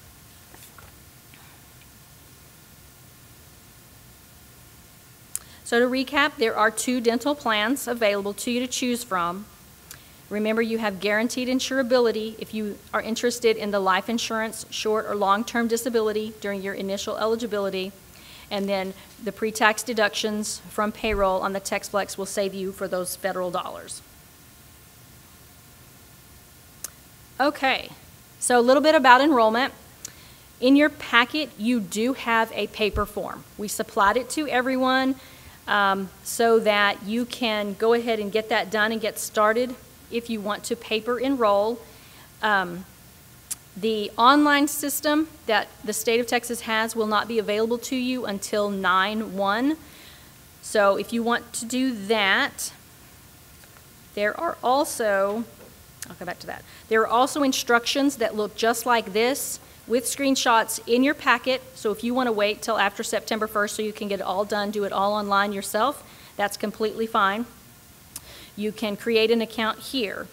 If you are going to paper enroll, we have brought some dependent child form certification forms with us to go with that paper form. So if you're going to add children as dependents, please see us later, and we'll give you as many as you have. You have to have 1 per child that you're covering to go with that paper form. And then they can be emailed or brought over to our office, however you want to deliver them to us. So in your packet, like I said, these instructions, this is what the ERS website will look like. You'll want to register as a new user. It's going to ask you for Social Security, date of birth, and address. And as I mentioned before, we use the address you listed on your W-4. So if you've moved or don't remember what that address is, please let us know. You can email the Employee Services Center right there at that email address, or if it's from the hours of 8 to 5, please pick up the phone. If you get an error, because most of the time we can get in on the backside and see if we fat-fingered a number, because that happens, unfortunately. You're going to click on Post Hire Change if you're online to make all of your elections. We do ask that when you're in the online system, do not do your tobacco certification first. For some reason, the way the system is set up, if you do that tobacco certification first, it is going to lock you out of the system. And then you're going to have to contact ERS directly to get everything set up in there. If you'll go through and look at the selections for medical and dental and make all of those selections first, then go back and do your tobacco, it will all flow seamlessly. All right, we will leave time later for questions because we're going to stick around. We're going to move over to retirement options. So in the envelope you received, there should be a packet of papers that the yellow sheet is on top. This is the information that I'll be going through right now.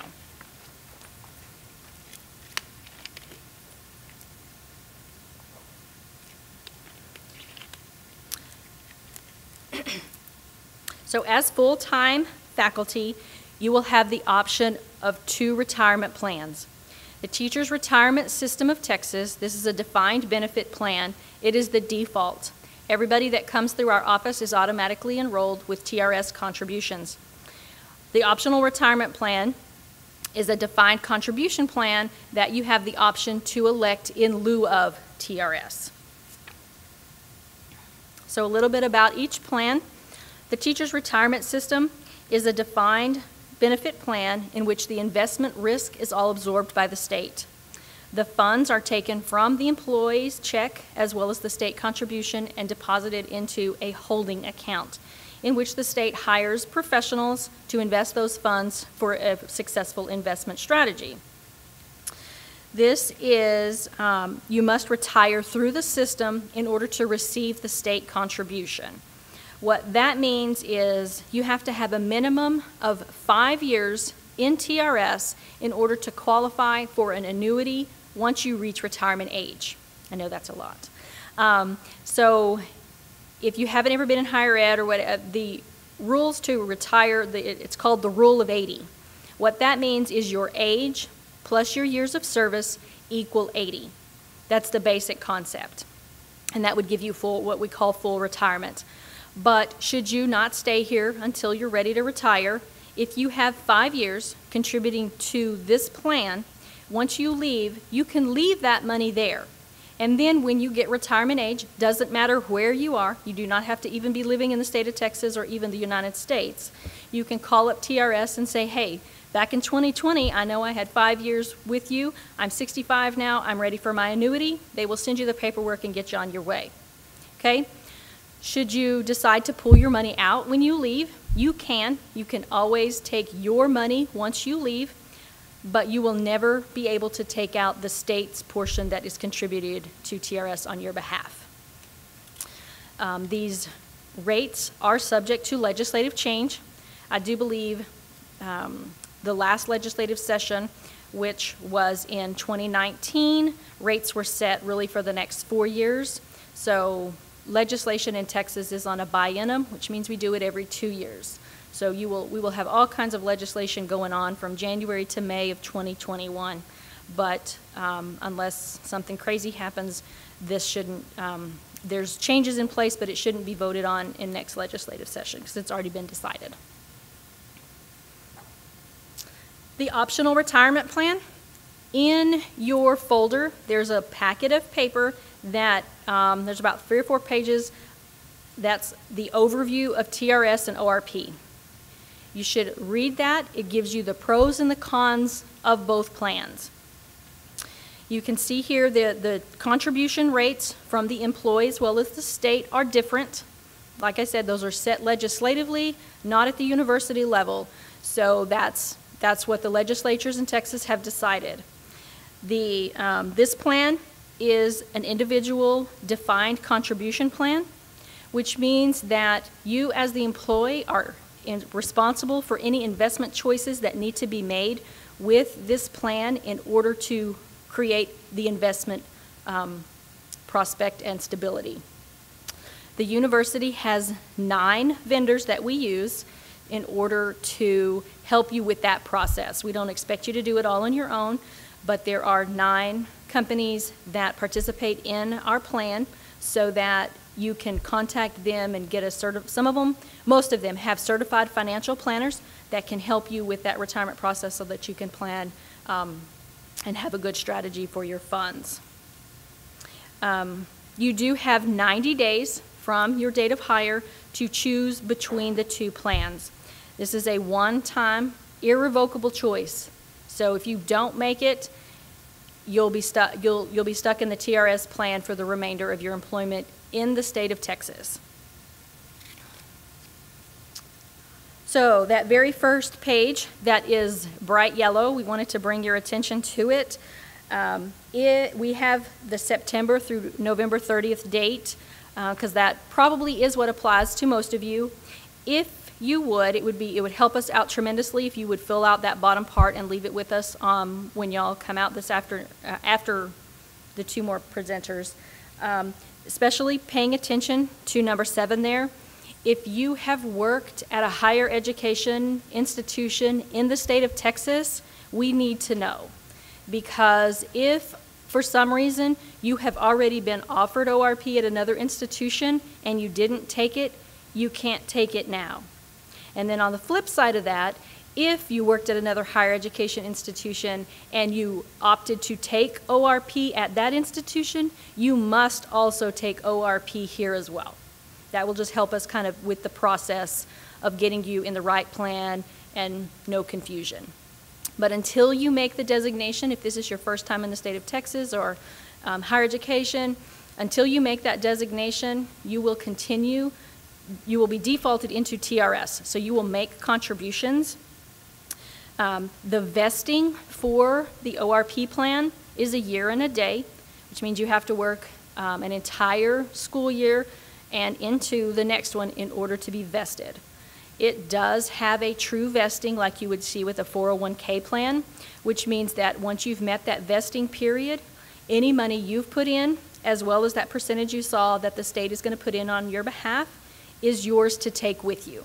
So once you terminate employment, you can pull those funds out and do whatever you want with them. If you are really gung-ho for retirement, or you are at that point where you can put more money aside for retirement, there is a supplemental retirement plan. It's a tax-deferred account. It's a 403B plan. This plan is to let you set money aside additionally from your paycheck. You can do it either pre-tax or Roth. Roth investments are going to be those that grow, that you pay after tax, and they still grow tax exempt. This one you can enroll at any time during the year. So this is one thing that you definitely don't necessarily have to make a decision on right now. There's no rush. So whenever you go into the plan, it will be effective the following payroll after that. Then the state of Texas also offers another additional retirement plan. It is called a Texas Saver 457 plan. This one is slightly different than the 403B plan. Some of the withdrawals are different and the penalties. So should you be considering additional retirement other than your ORP and your TRS, you should definitely take a look at these two plans so that you can decide which one better meets your needs. Both plans do have what's called a catch-up provision. So if you're over the age of 50, you can contribute more towards the IRS limit on either a 403B or a 457 plan.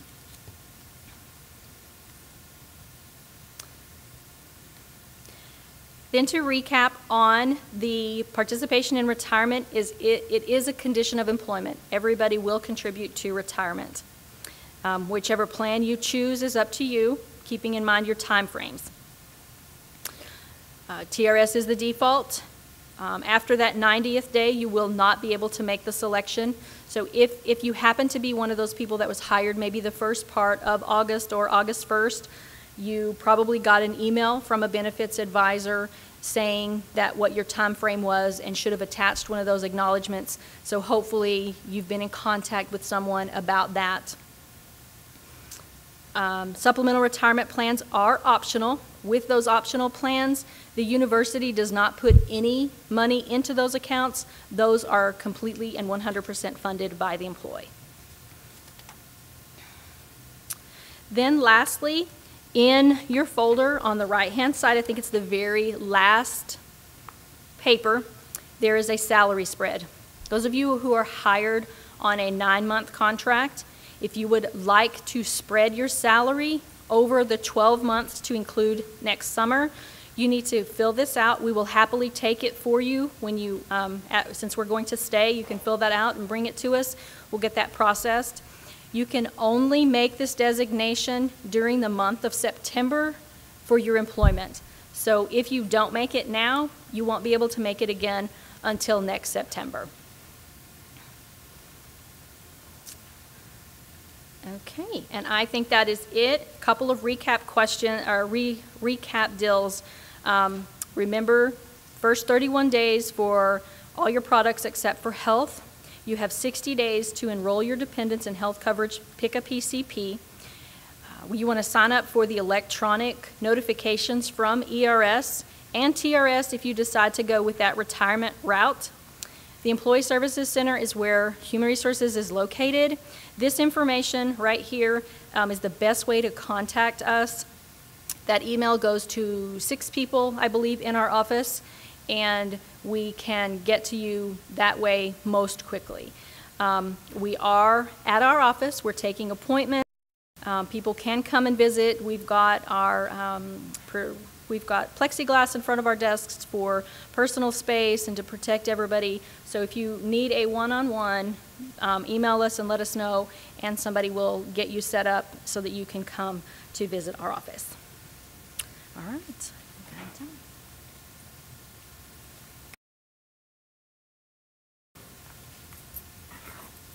Okay, next on our agenda, Dr. Angela Lumpkin will be coming in the room. As Dr. Lumpkin makes her way in, let me just say that she wears many hats at our institution. And in higher ed, Dr. Lumpkin is the chair of kinesiology and sports management. She is the chair of the Teaching Academy. You might be able to guess that she was a coach in another life. She's been a dean. She's done all kinds of things. And she's here today to talk about my favorite thing, teaching. Would you join me in welcoming Dr. Lumpkin? All right, just to make sure. All right, my job is to tell you a little bit about the Teaching Academy first. And the Teaching Academy is the #1 advocate for teaching on campus. And what I want you to hear me say right now is teaching really is important at Texas Tech. I repeat, teaching really is important at Texas Tech. You have to do research if you're in a tenure track position, and all of us do that. We understand the importance of that. But what's much more important is for you also to realize if you're a lousy teacher, we don't want you at Texas Tech. So the Teaching Academy is here to help you, not just to reward you, which we're going to do with membership, hopefully, in your career, but what we want to do is we want to tell you how to improve your practice of teaching. We're in this together with you, and we want to make sure that you understand that we're here to provide workshop sessions. We're here to come evaluate your classes. We're here to share good ideas. We are not the teaching police. We're the teaching advocates. Now, going along with the first day of teaching, the most important day that you will meet with your students is the first day. You will set a lasting, you remember your mom telling you it's hard to, you have to make a first impression that first time you meet somebody, and if you mess it up the first time, it's not going to work very well. So what I want you to understand is establishing the culture in a classroom from day one is what you want to do. Being enthusiastic, being positive, we're under unprecedented times. We can all get through this together. That's one of the things that you're going to do in setting up the culture. Communicate, communicate, communicate, communicate. Don't stop communicating with your students. Electronically is just fine. Face-to-face is just fine as long as you socially distance. Do not stop communicating. If any of you are teaching online, the most important thing you can do is communicate with your students. If you're teaching face-to-face, the most important thing you can do is communicate with your students. You've got to do that. It is your responsibility to set up a respectful, trustworthy relationship with your students. If you tell them something, follow up. If you mess up, admit it. If you have something to correct, correct it. But communication is really important. You are the authority figure, and they expect you to tell them the truth. They expect you to be fair. They expect you to make sure that they understand everything that's happening in the class. And sorry, but at the end of the day, they want to know how you calculated that grade. So make sure that that clarity is coming through in that communication. Unfortunately, I pushed that the wrong direction. Oh, now we're just going great. This isn't like my remote. Sorry, it goes. warp speed, kind of like the Marcia Sharp Freeway, so beware. All right, so the second thing I want you to do on the right is I want you to understand that there are some parameters that you need to set for your students. So in that case, tell them what your expectations are. Packing up, coming to class late, whatever those kind of things might be. Set the expectations from day one in your syllabus, verbally, online, however you're going to deliver that message. But what you're going to do on that very first day of class is you're going to set kind of the good, the bad, the ugly out there. You're going to make sure that they understand you're there for them, and you also have expectations. And this is the way we're going to run things in this particular class. How you run your class is maybe different than me, but the most important thing is that you set those parameters of what you expect your students to do. Wow, this is the fastest I've ever seen in my life. If you blow on it, it advances. I'm sorry about that. All right. Second piece of advice, other than the first day of class is the most important, is learn your students' names. If you're like me, you're lousy with names. Absolutely horrible. Learn them anyway. You can get a photo roster. Go on to RadarLink. You've heard of that somewhere before. On the right-hand side at the bottom, it'll say photo rosters. You open it up, and voila, there are pictures of your students. Print them off. Memorize them. If you don't like that approach, get a postcard, have them send you a picture, pop it on the postcard, and start learning their names. If you wanted to take my method, which is I have little name tents, get some hard stock of paper, have them write their first names only. Those are the most important things for students. The most important thing in this person's life is their name. Learn it. And so learn your students' names, use your students' names, know your students by name, meet with them whenever you can, if it's virtually or face-to-face.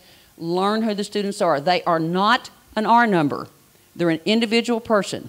Making a personal contact with a faculty member or a staff member or even a new friend within the first 2 weeks of college is the most important thing that will happen to an entering student. And a lot of you may find yourself with several of those early to college students. And so learn their names. It's really important. See if I can do this one at a time. Care about your students.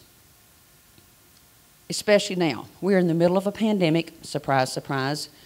But somebody used a word the other day that I thought was very appropriate. Some students are traumatized, either in their family situation, their personal life, someone that they love dearly has passed away. This is a very unique time. Care about your students. You say, they will never know. Yes, they will. I was just reading evaluations of my faculty from the summer. I'm a department chair, Suzanne said, and this statement, and I won't read it to you, but the essence of it was, I have never in my life have had such a caring teacher. You're what every student aspires to have as a teacher. Just let that soak in. Care about your students. And the other thing is, and I can't emphasize this enough, enjoy teaching. The best part of my day is getting to teach. Love what you do. Students will see your enthusiasm both for the content and learning them, and it will turn them on to it. Care about your students and care about teaching, and it will show. Now to part 2 of my presentation.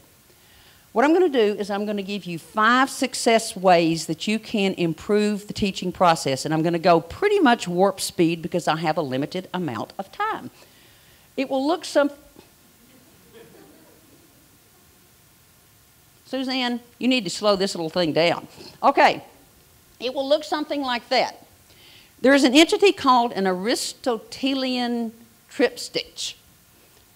I just learned this morning how to pronounce that. And basically, it is 1, 3, and 4. Tell them what you're going to tell them, and then tell them what you told them. You laugh. That's good. Tell them what you're going to tell them. That is what happens when you go to class. And then tell them, and then before you leave, tell them what you told them. That's our part. We as teachers. 2 and 5 are what the students do.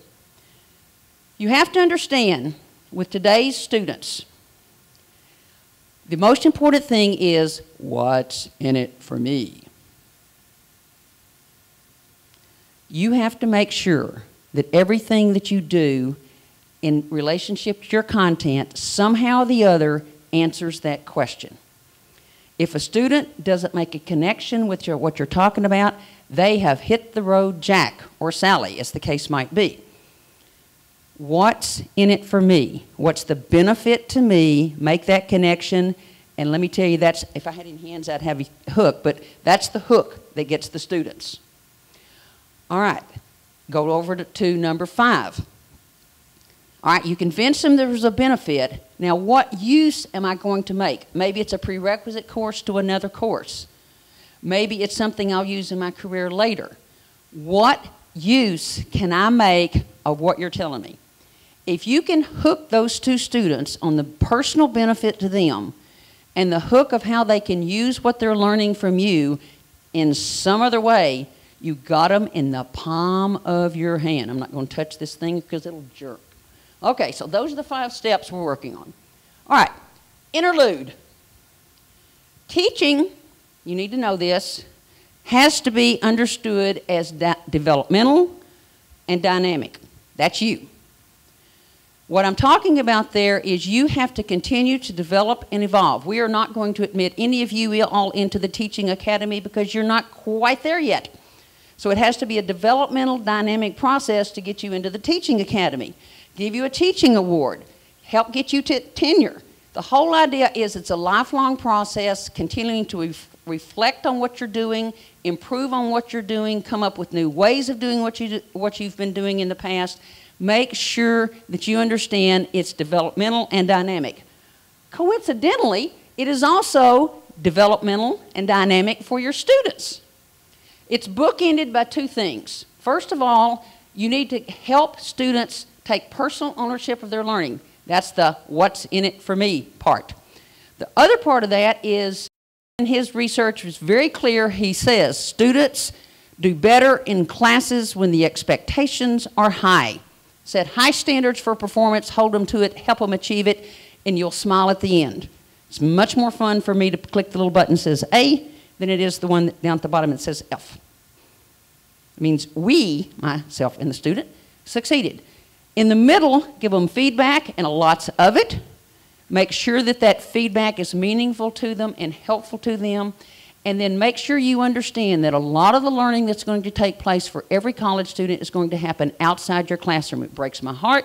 7% of what you say in your class is all they'll retain. You're thinking, why not choose a profession like this? It's very true. So take what they're learning in your class and help them build on it inside and outside of class. And that means reading and doing papers and all that good stuff as well. All right, back to the 5 steps. This is everybody remember what this is? What's the first step? Tell them what you're going to tell them. Okay, that's what this is. So course design, you're thinking, I got to teach next week. Who has time for this? Well, hopefully you've already started. I spend about a month each class. I happen to be teaching 2 this year, and it took me about 2 months to get ready for my classes, and I'd taught both of them before. It's a lot of work, as you well know. You're thinking, I got to get ready for Monday. That's okay. You can do this gradually as a new faculty member.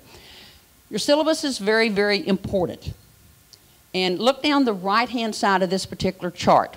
And what you're going to see is an extension. It's on the syllabus. Has to be. SACS, our accrediting agency, makes it be that way. There has to be 2 things. There have to be student learning outcomes. That's basically what you want the students to know and be able to do when they finish your class. The second is what you should do almost every day in class. If everybody will think about that, you will think about there's a lot of relationship to tell them what you told them, tell them what you're going to tell them, and then tell them what you told them. Every class should have objectives, it should have a review from the previous class, and it should have take-home points. Pretty much every class. Allow time accordingly. Why? The most important thing that students will remember in your class for that class period is the last things you say, because that's when they're awake. If you can keep them from packing up their backpacks. All right, so the right-hand side in the syllabus and in class. On the left-hand side of the syllabus, or excuse me, on the chart for you, are the assignments.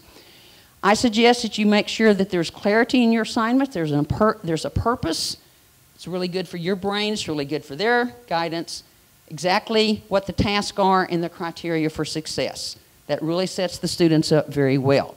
Then make sure that you outline exactly what you want to cover in the class. Right now you're thinking, I just got chapter titles. That'll work for the first semester maybe, but then you might want to embellish that a little bit. But basically an outline with the reading, the chapters, due dates for assignments. This really is the guidance. You give them on the first day, spend what you don't spend on COVID. The rest of the first day, spend on your syllabus, and it will serve you very well. Clarity, this is where we're going in this particular class. All right. The benefit to students is not on the left side of this chart.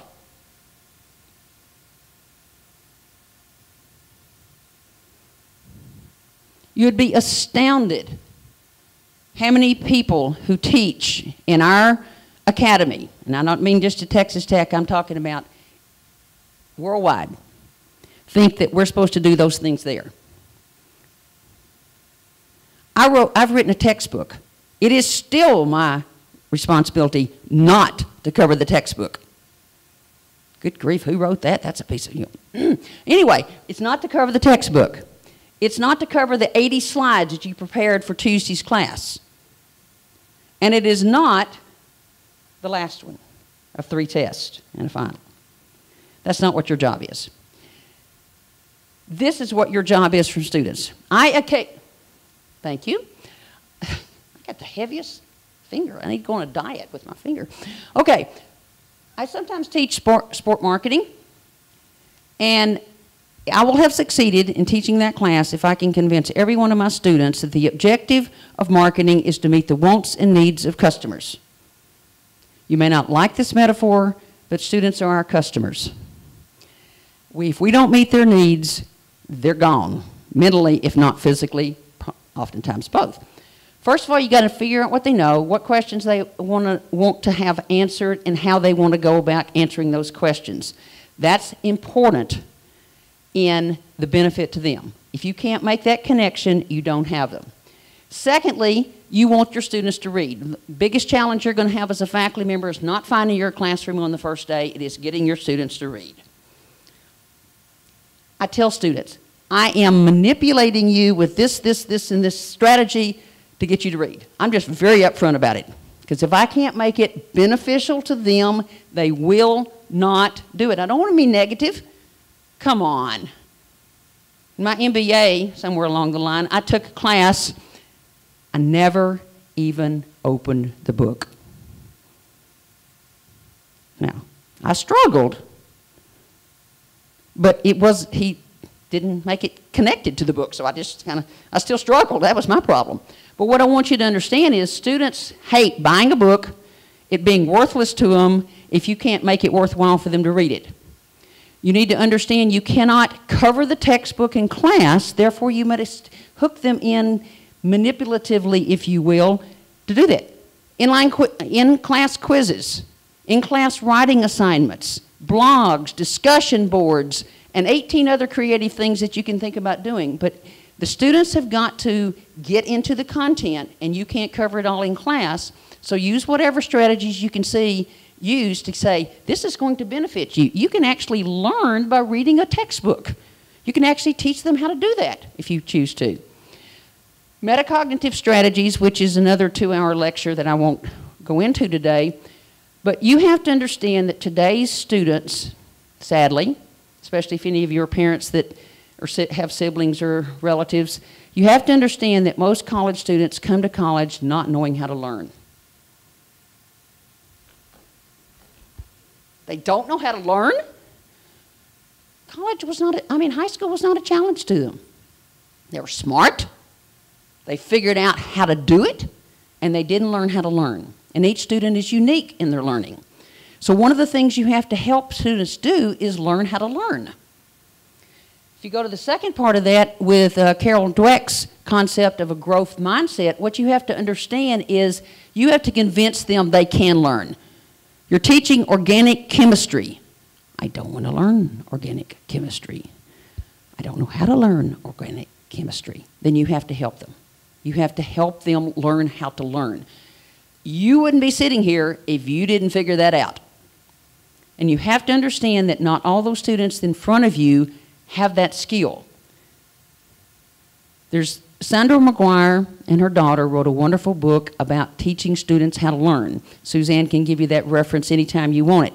The whole idea is we have to help with the strategies that we use in teaching people our students how to learn. And convincing them that they can is one of those first steps, and that's the growth mindset that I'm talking about. So if I can do this gently. All right, so that was the benefit to students. All right, the third piece of this is what you're going to do as a teacher. This is what happens, not next week necessarily, but the next week, the next week, the next week, the next week. What you're going to do to teach whatever content it is that you're teaching to your students. How are you going to do it? All right, there's a lot of controversy out there that lecturing is dead, or at least it ought to be imploded. Lecturing has a role. There's just certain things that you need to tell your students, and that's the best, most efficient way of getting it across. That is not every 50-minute, 80-minute class at Texas Tech for the next 15 weeks. That is the wrong way to use lecturing.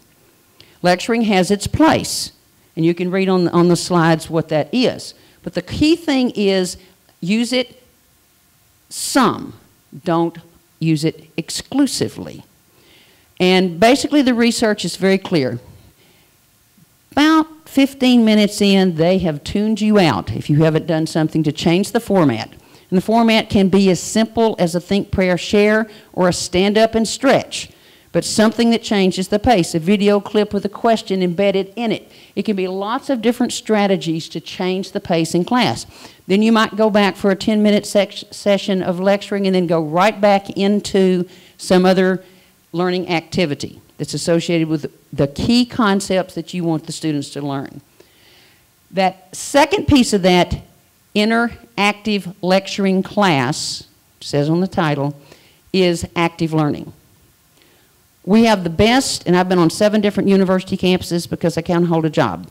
We have the best teaching, learning, professional development center anywhere in the world. It's outstanding. Sessions on everything.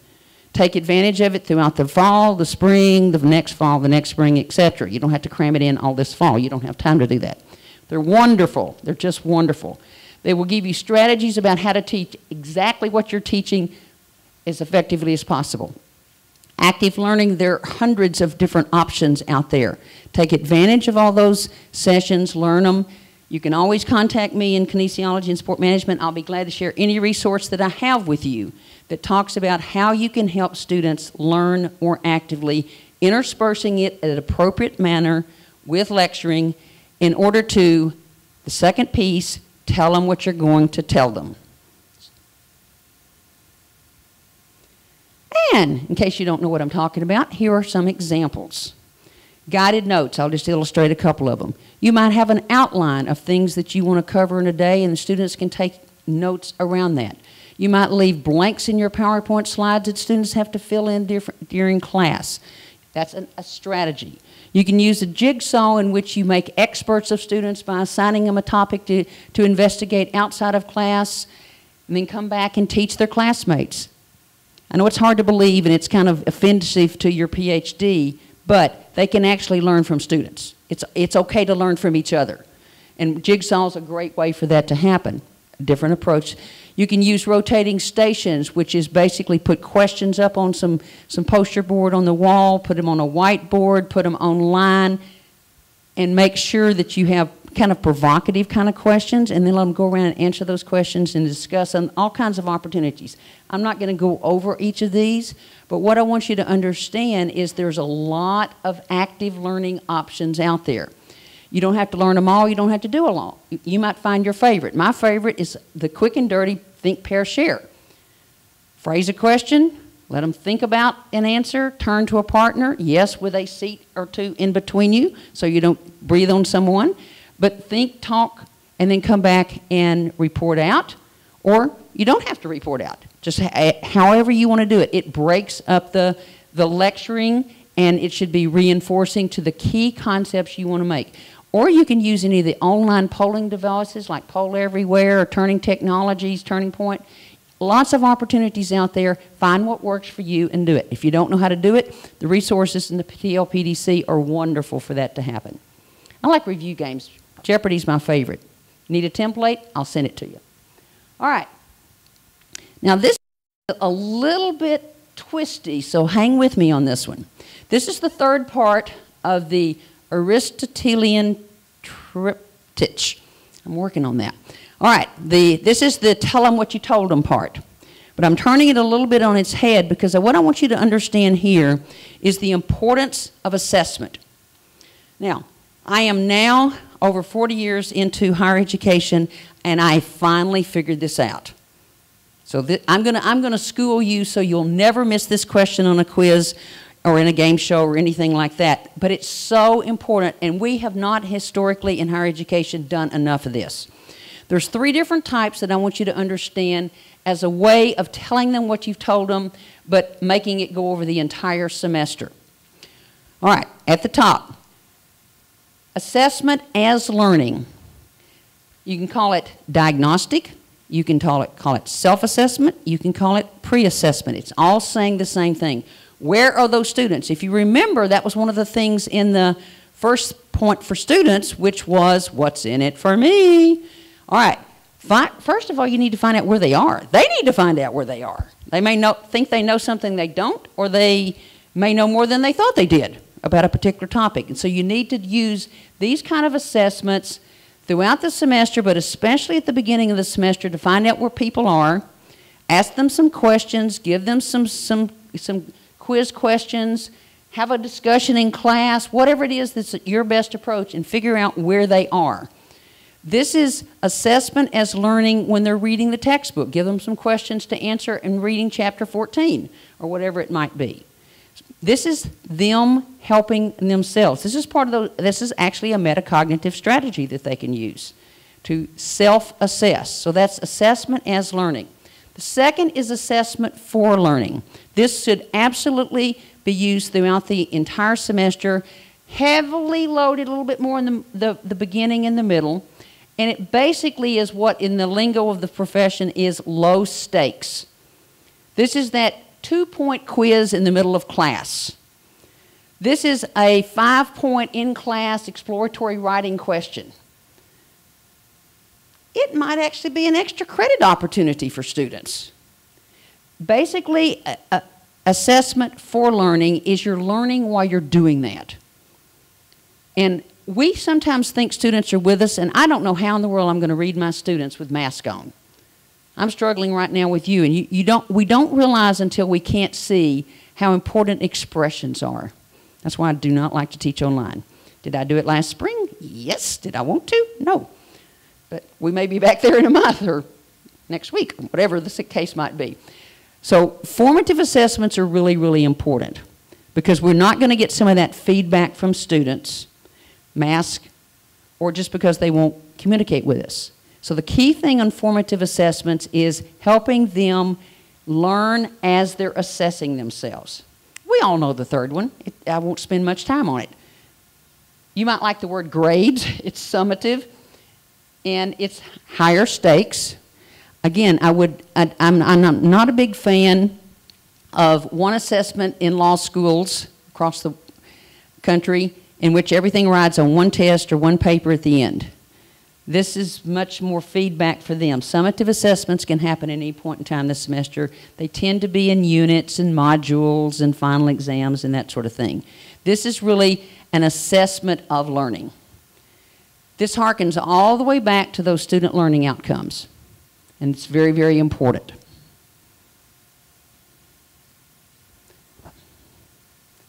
This is the fastest clicker in the West. You are in West Texas, by the way. All right, this is number 5. This is what use am I ever going to make of that stuff you taught me? Benefit at the beginning, the hook. Toward the end of the semester, you better be making it very relevant. You're going to build on this in the next course. This is really important for your internship that's coming up. You're going to have a project in the next class upon which you have to have this information, whatever it might be. This particular point 5 is how you help students make an action plan. And that action plan has these particular characteristics to it.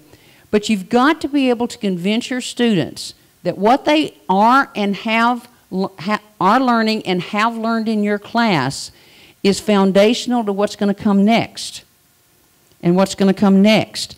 Even if it's general education or the Texas core, a lot of that information will help them later in their careers. Also, it's very important to understand that they can use the courses that you may be teaching to help them learn how to learn and develop that growth mindset. The whole idea here is for students to see, now I see the relevancy to me, and that's the key. All right, let's put it all together. Let's review. Remember, I told you what I was going to tell you. I told you, and now I'm telling you what I've told you. So this is the last part again. All right, so first of all, the importance of the syllabus, the importance of designing the class so that the students have a roadmap. If you drove here, you probably used GPS or your phone app or something to get to West Texas. Some of you may never have been to Lubbock before because you even interviewed virtually, so this may be a first. You liked having a roadmap. I'm old enough to remember roadmaps. Couldn't read them then, still can't. Love apps to tell me how to get there. But the syllabus is to tell you how to get there. Secondly, what's the benefit to students? If you don't hook them, you're going to lose them. The third is in telling them. It's not just lecturing, like you've been so patient to listen to me lecture this morning, but it's really an interspersing of the content that only you can present in a certain way that helps them solidify and synthesize the things that you've put together. But it's also that they learn best through participation. Most of you say, I learn by doing. Our students learn by doing. Many of them are very tactile, think about the technology, and very hands-on learners. They want you to give them the opportunity to learn by doing. So the idea of the content, it has to be a combination appropriate to your discipline of the lecture and the active learning activities. And then make sure that you're continually going to review. You're continually revisiting those things that you think are the most important. So you're not covering the content of the entire textbook. You are the content expert, and your job is to pick out the highlights, the most important concepts that you want them to learn. All right, let's go back to my 7%. If students are only going to retain 7% of what we teach them, I won't make you show your hands, but I think it would be unanimous that you would rather you pick the 7% than them. Therefore, do that. Pick the most important concept that you want the students to leave with. Go back to my marketing example. I want every marketing student to understand that you will not be successful in any business that you're marketing unless you meet the wants and needs of your customers. All right, that's the most important point. I tell them on the first day, I tell them multiple times in the semester, and if I ask them at the end, what's the most important thing you learned in class the entire semester? And they tell me that, if I had a free hand, I'd pat myself on the back because that's exactly what I want them to happen. So the whole idea is you pick the 7% and not them. Make sure that you use assessments to increase the learning of students. You can do it pre-diagnostic, you can do it formative, and you can do it summative. Assessments are underutilized in higher education and need to be used more. And then make it real to them. Make sure that you have students who see the relevancy of what you're teaching. Go back to one of the very first points I said, care about your students, enjoy teaching them. And welcome to Texas Tech. Thank you very much.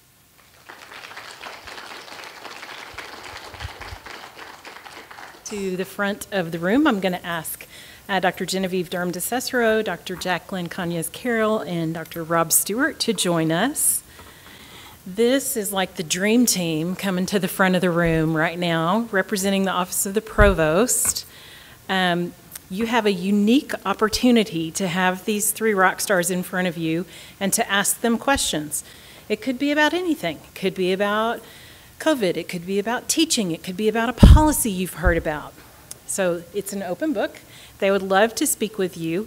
Because we're recording today, I'm going to give I have one mic, and then we're going to use the podium mic, and I'm going to ask them to repeat the question that they are asked so that our guests who are with us virtually will be able to hear those. Remember, if you're joining us virtually, you can always email me questions, and we'll be following up at the end of orientation, giving you even more information to make sure we cover our bases. Good morning, everyone. My name is Genevieve Durham de Cicero. I serve as a Vice Provost for Academic Affairs, and I'm transitioning into an interim deanship in the J.T. and Margaret Talkington College of Visual and Performing Arts. We're delighted to have you here. Thank you for being with us. We want to make space for my colleagues to introduce themselves, and then we want to get right to your questions. Jacqueline? Nope. I think it's working now. Okay, I'm Jacqueline Cañas-Carroll. I'm a professor in environmental toxicology and the outgoing director of STEM Corps and the incoming interim vice provost, taking over some of Genevieve's responsibilities. Hello, I'm Rob Stewart, Senior Vice Provost, and if I knew we were going to be rock stars, I would have brought my guitar so I could smash it on the stage. But we'll do our best to entertain your questions over the next few minutes. We certainly have a knowledge bank represented here on the stage, part of which is to refer you elsewhere if we don't have the immediate answers, and we'll certainly be able to get back to you on any questions that might be asked that we can't answer here immediately. We're glad you're here. We're excited that you're now part of Texas Tech University, especially in the faculty role. And we know that you're going to benefit and contribute greatly to our students in your respective programs. We look forward to that partnership for many years to come. So we'll start with questions from you, and we'll pass the baton, as it were, as questions arise. These could be questions spurred by comments you heard from others this morning or that you haven't heard anything about at all, and we'll try to answer those. There's two hands here. We'll go with the red shirt. I don't understand the scope of the office of the provost. Nor do we. So. Next. Let me give a shot at that one. The provost is, as the chief academic officer, so is essentially where the buck stops with respect to all matters academic. That includes academic personnel, academic programs, student academic issues and concerns, and so forth. All the deans report directly to the provost. The deans are accountable to the provost. Those who work with the deans, their associate deans and department chairs or school directors, likewise, then are accountable through the deans to the provost's office as well. The provost's office oversees through vice provosts international affairs, graduate and postdoctoral affairs through Dean Sheridan, vice provost for graduate and postdoc affairs. E-learning, as we call it at Texas Tech, which is our distance education programs and our off-campus sites around the state. There's a Vice Provost, Dr. Melanie Hart, that oversees those. An area we call institutional effectiveness, which is the accreditation concerns of the institution. Vice Provost Daryl James oversees that area. An area we call university studies and student success, or university programs and student success. That's predominantly overseeing the university advising and matriculation and some university level degree programs for undergraduates that don't have a program in a specific college. We have a Vice Provost, Dr. Patrick Hughes, overseeing that area. You heard the President this morning speak about retention. That office has a great deal to do with retention efforts of the institution as well. And then student affairs at Texas Tech University is under the oversight of a Vice Provost, Dr. Kathy Duran, and she, of course, is responsible for all matters having to do with student life, student concerns, student conduct, and those matters. So if that addresses scope, that's the Provost's office at Texas Tech. So, And then there was a question right there.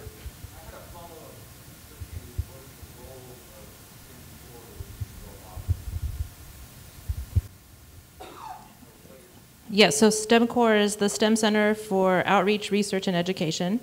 And we report to the provost in the center, right? We have a director and we report to the provost.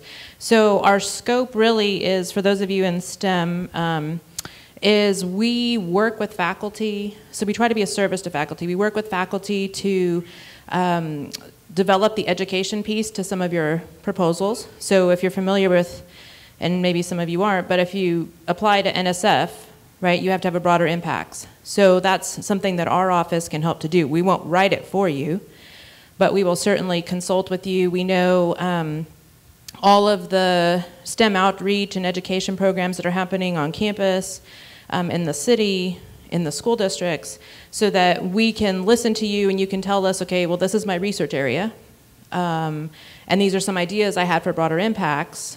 What do you think, or can you help me to find something? And so we have one-on-one consultations with STEM faculty who are developing proposals. And even if you want to just meet with us even before you have a proposal, so you can think about the broader impacts that you would include in such proposals, then we can meet with you and help you to brainstorm that. And then once you've actually developed and written the proposal part, we'll read the whole thing, including the scientific and the technical pieces, to make sure that it really helps and fits in with what you're proposing to do. And then sometimes, depending on the nature of what you're going to do, you can also write us into the grant, and then we will help you to administer that outreach part that you have to do. And so if you're funded, we help to carry that out. Sure.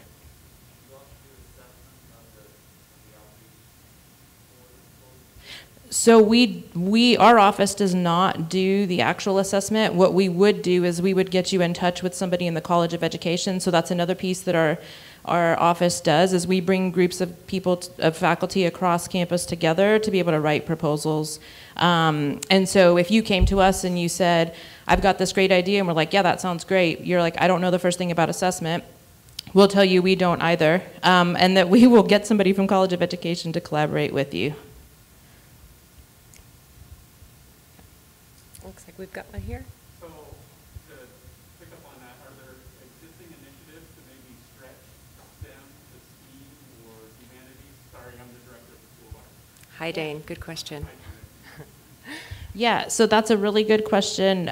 So we have in the last year, so I was the director for this last year. I've been an associate director for several years before that, but we've had lots of conversations about wanting to do something in the realm of STEAM. And we think that would be a big sell to NSF, National Science Foundation. So we'd love to speak with you, and because we've had several faculty from that college, you know, we talk about it, but nobody's actually done anything of bringing people together, and it sounds like we can do that now. Dane's question was about whether STEM Core might expand at some point to be STEAM Core. We also do have a dedicated humanities center on campus that facilitates some similar work with more humanities-based faculty members.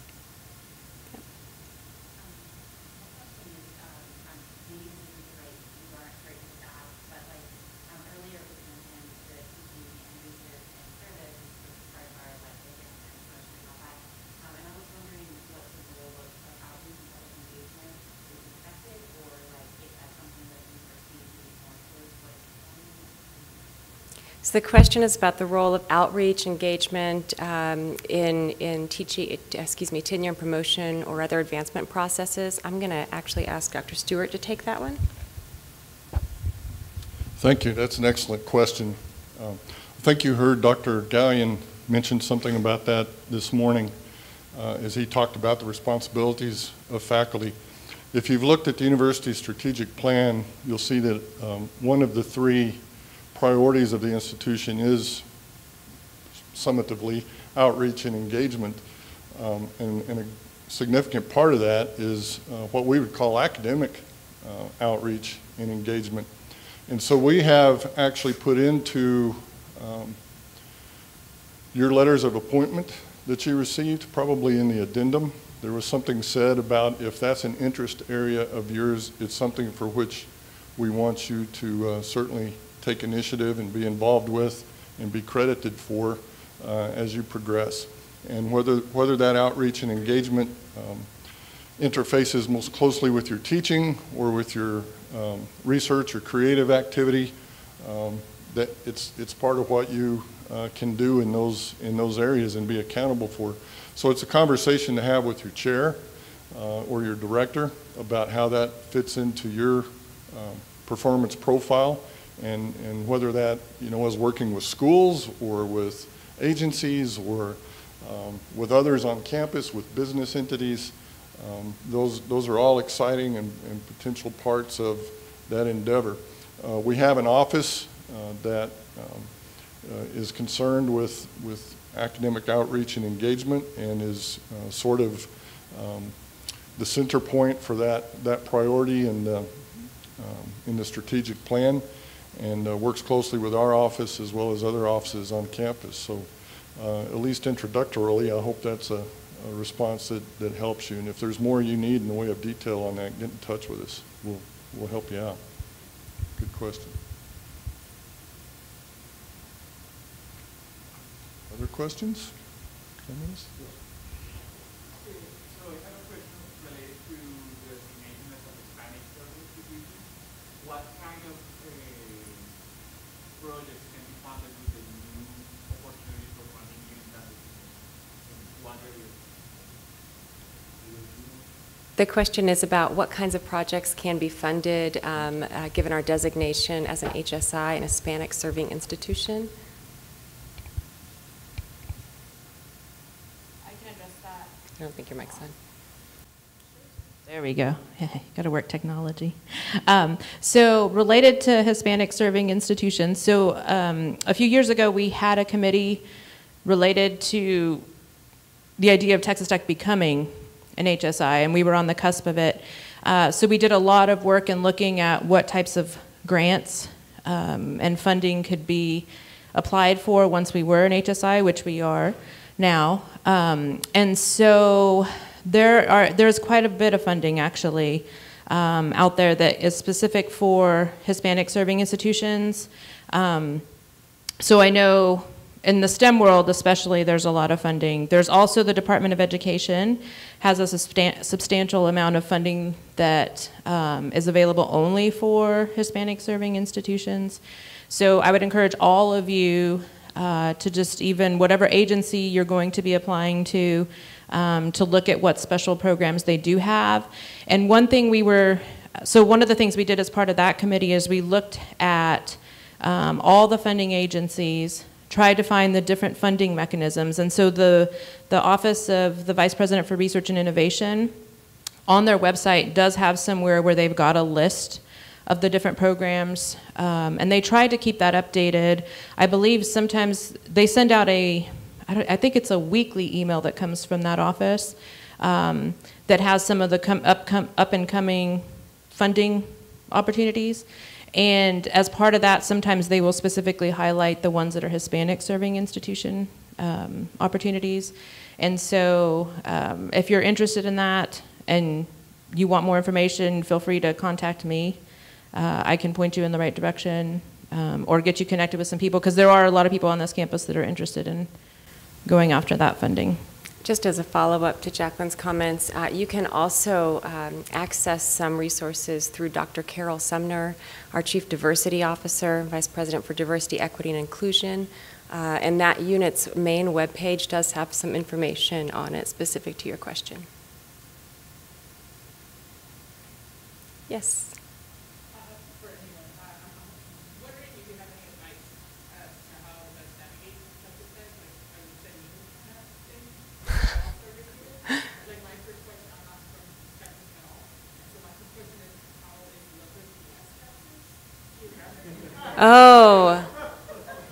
That's a great question.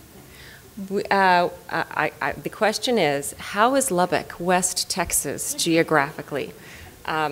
Well, you could argue, one might suggest that we are close enough to the border with New Mexico that given the size of Texas, takes about 13 hours to get across Texas from farthest east point to farthest west point. We're about an hour from the New Mexico border. So in Texas terms, that's west. Another way to Thank look you. at it, anything east of I-35 is East Texas. Anything west is West Texas. I-35 goes straight down Dallas-Fort Worth. In terms of navigating the university, that's a great question, actually, because Texas Tech is very, very large in terms of the size of the campus. A great way to do this is to find some time, several hours are generally needed, to take a walking tour. You can do this, one of several ways is just going around the perimeter of the campus. We do have a dedicated sidewalk that will take you on about a 4.5 mile loop around the campus. You can also, on your own, follow the public art tour, and that will really take you internal to campus and give you a sense of where all the different buildings are. You might be teaching this fall in spaces that you would not normally be in because of our classroom capacity. And so that's a great way to get acquainted with the buildings on campus and where different things are located. That's a pretty generic answer, but if anyone has more specific questions about sort of the university, or if my colleagues would like to offer thoughts, please go ahead. In the back One here. thing, oh, sorry. I was going to add to what Genevieve said. So as far as navigating, so you all are coming in a challenging time because probably most every workshop on campus is probably going to be virtual, right?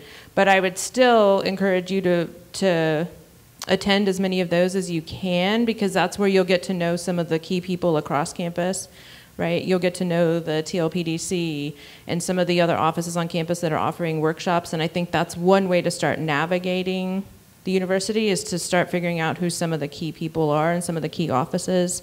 The Office for Vice President for Research and Innovation does a whole thing for new faculty, a whole series of workshops, and so I would highly encourage that you take part in that, because they talk about from the Office of Research Services to all sorts of the different funding opportunities. They do a really excellent job, so that's one way to start navigating the university. Back there.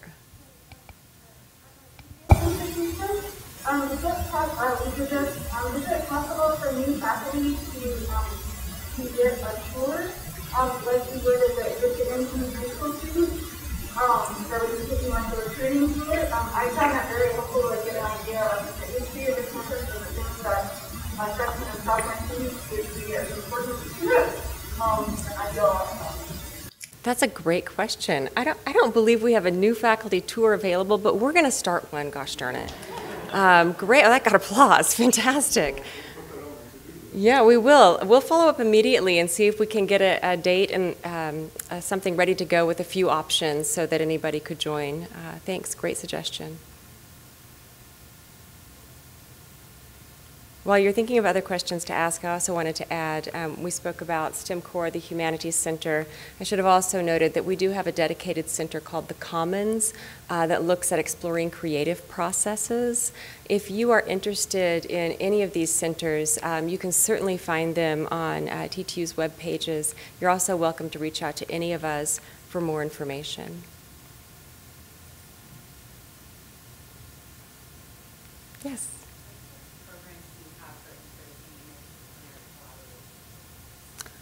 She's asking about programs for interdisciplinary collaboration. We have a number of those. Some of them are going to be specific to collaborations within individual colleges. So depending on your home college, I would certainly encourage you to start speaking with your department chairperson or school director, associate deans about internal college opportunities for inter and cross and multidisciplinary collaborations. In terms of across the institution as a whole, let's see, VPR's office has some available. Am I remembering that correctly? Well, the Humanities Center has as its very purpose to try to foster interdisciplinary work, not only among humanists, but across the arts and social sciences and sciences. They've had some engagements of that sort as well.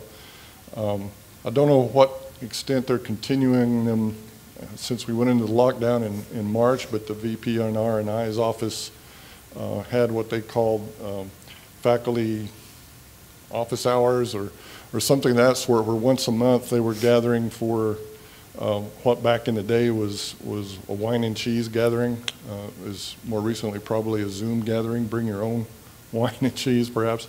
And they would feature 3 or 4 different research programs, creative artists talking about what they do in the way of scholarship and sort of seeding the potential for some interdisciplinary or cross-disciplinary interaction.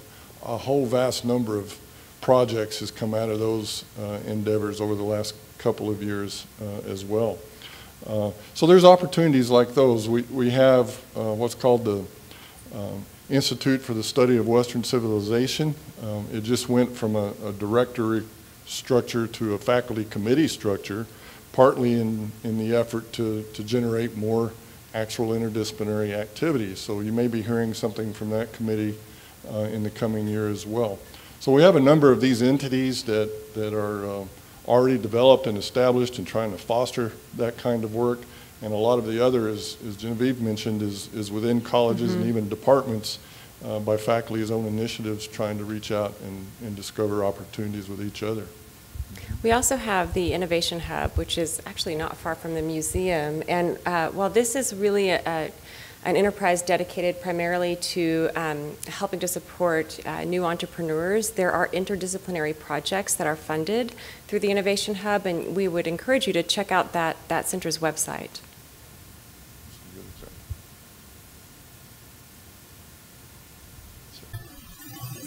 So this is particularly applicable to faculty who are on visa, some sort of H-1B. They need help for their visa or something that makes them, more comfortable to work here, and given the restriction on H-1B and for this COVID situation, we have longer time for participation. So where can we seek help, and what TTU offers to international? I would direct you to the Office of International Affairs. It's right behind us on the building to our immediate south. And they have specialists that will work on those very issues with you. That's part of what they're there for, is to work with international faculty. They have what they call the International Scholars Office, and that's faculty and postdocs largely. They also do the same for students, of course, graduate and undergraduate, as well as helping U.S. domestic faculty engage in those things abroad also. So that's your best direct source of information and assistance on those matters. OIA is also going to be your best resource if you have graduate students with questions about similar things. Please, this is an office that has dedicated people to support international faculty and students, so please take a visit.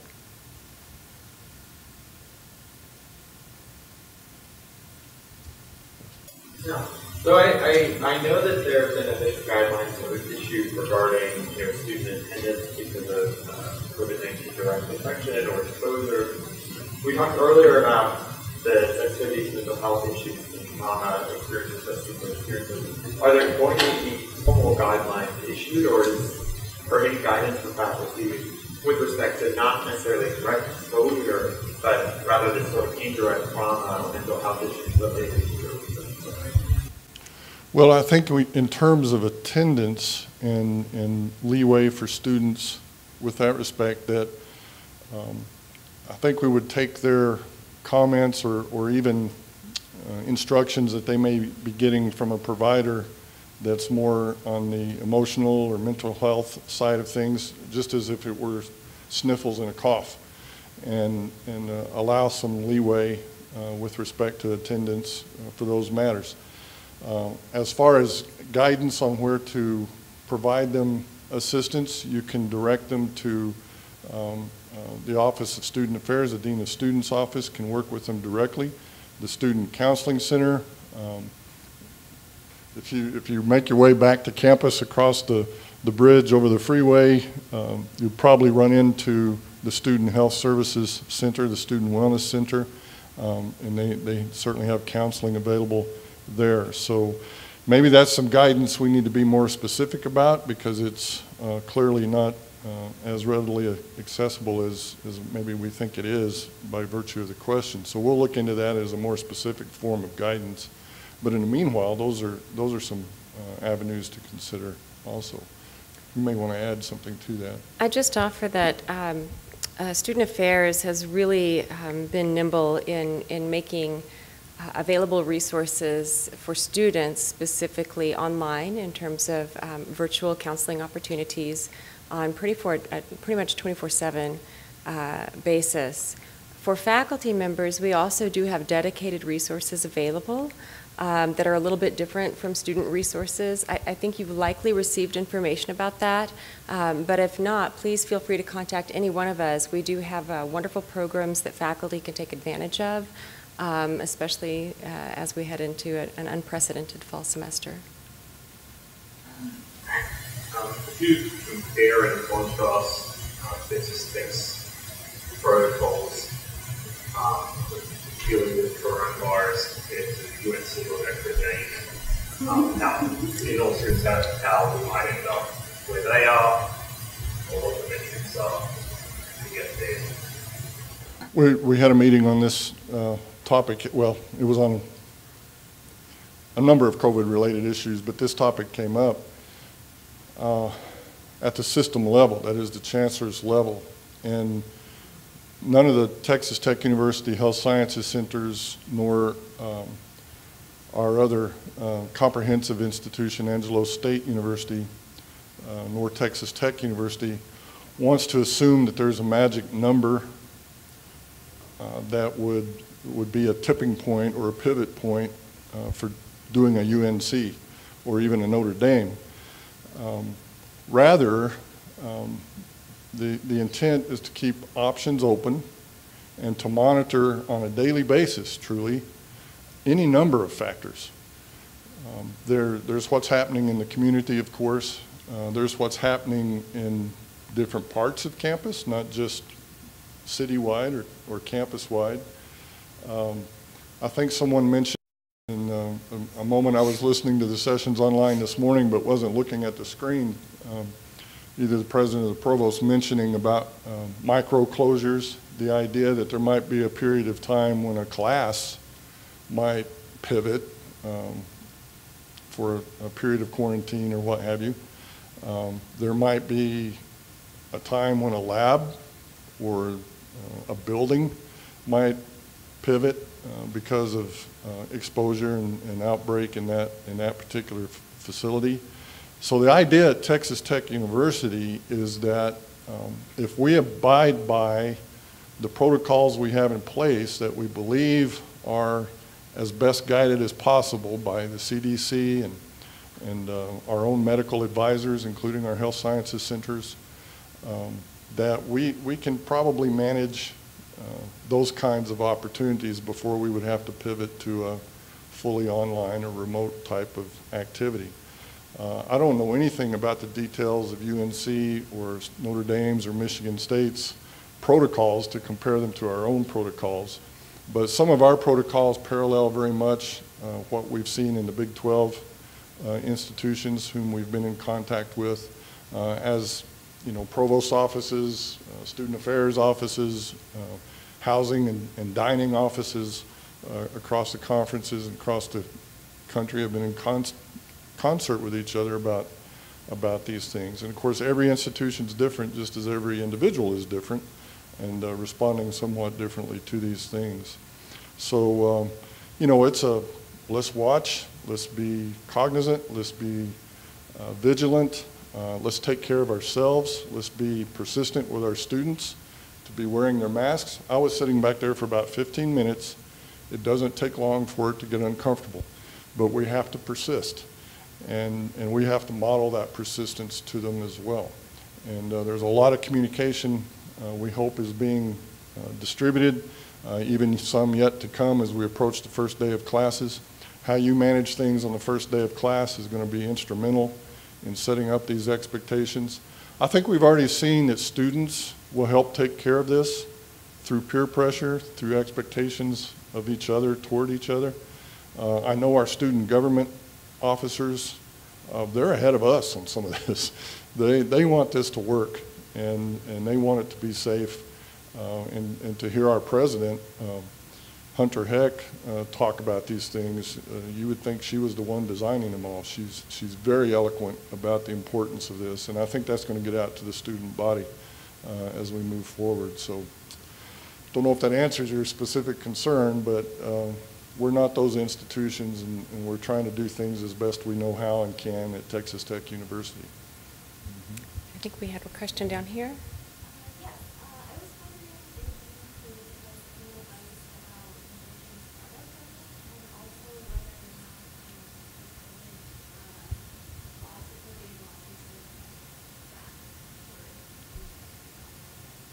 The question is about managing startup funding and whether COVID-related matters could affect startup funding. I think that I was hearing your question correctly.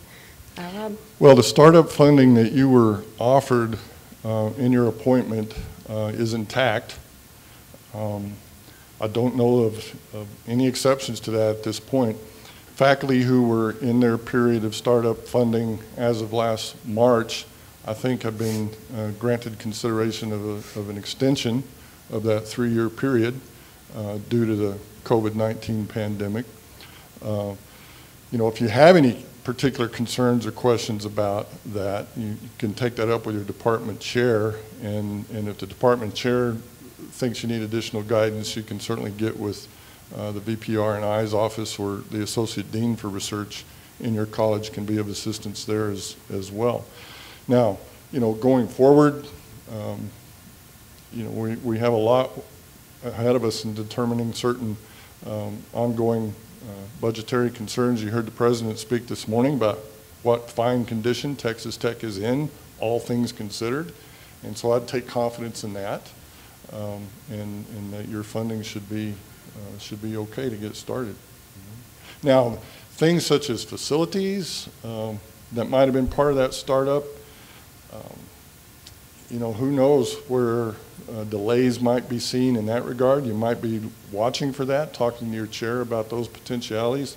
And I mean that just in terms of distribution of goods and services under the pandemic, and how those might affect certain remodels, or you know, the trucking of certain kinds of equipment or things of that nature could certainly be impacted.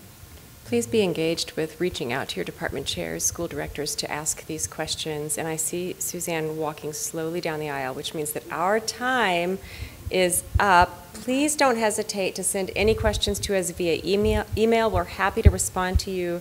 And welcome to Texas Tech University. Thank you very much. We're glad you're here.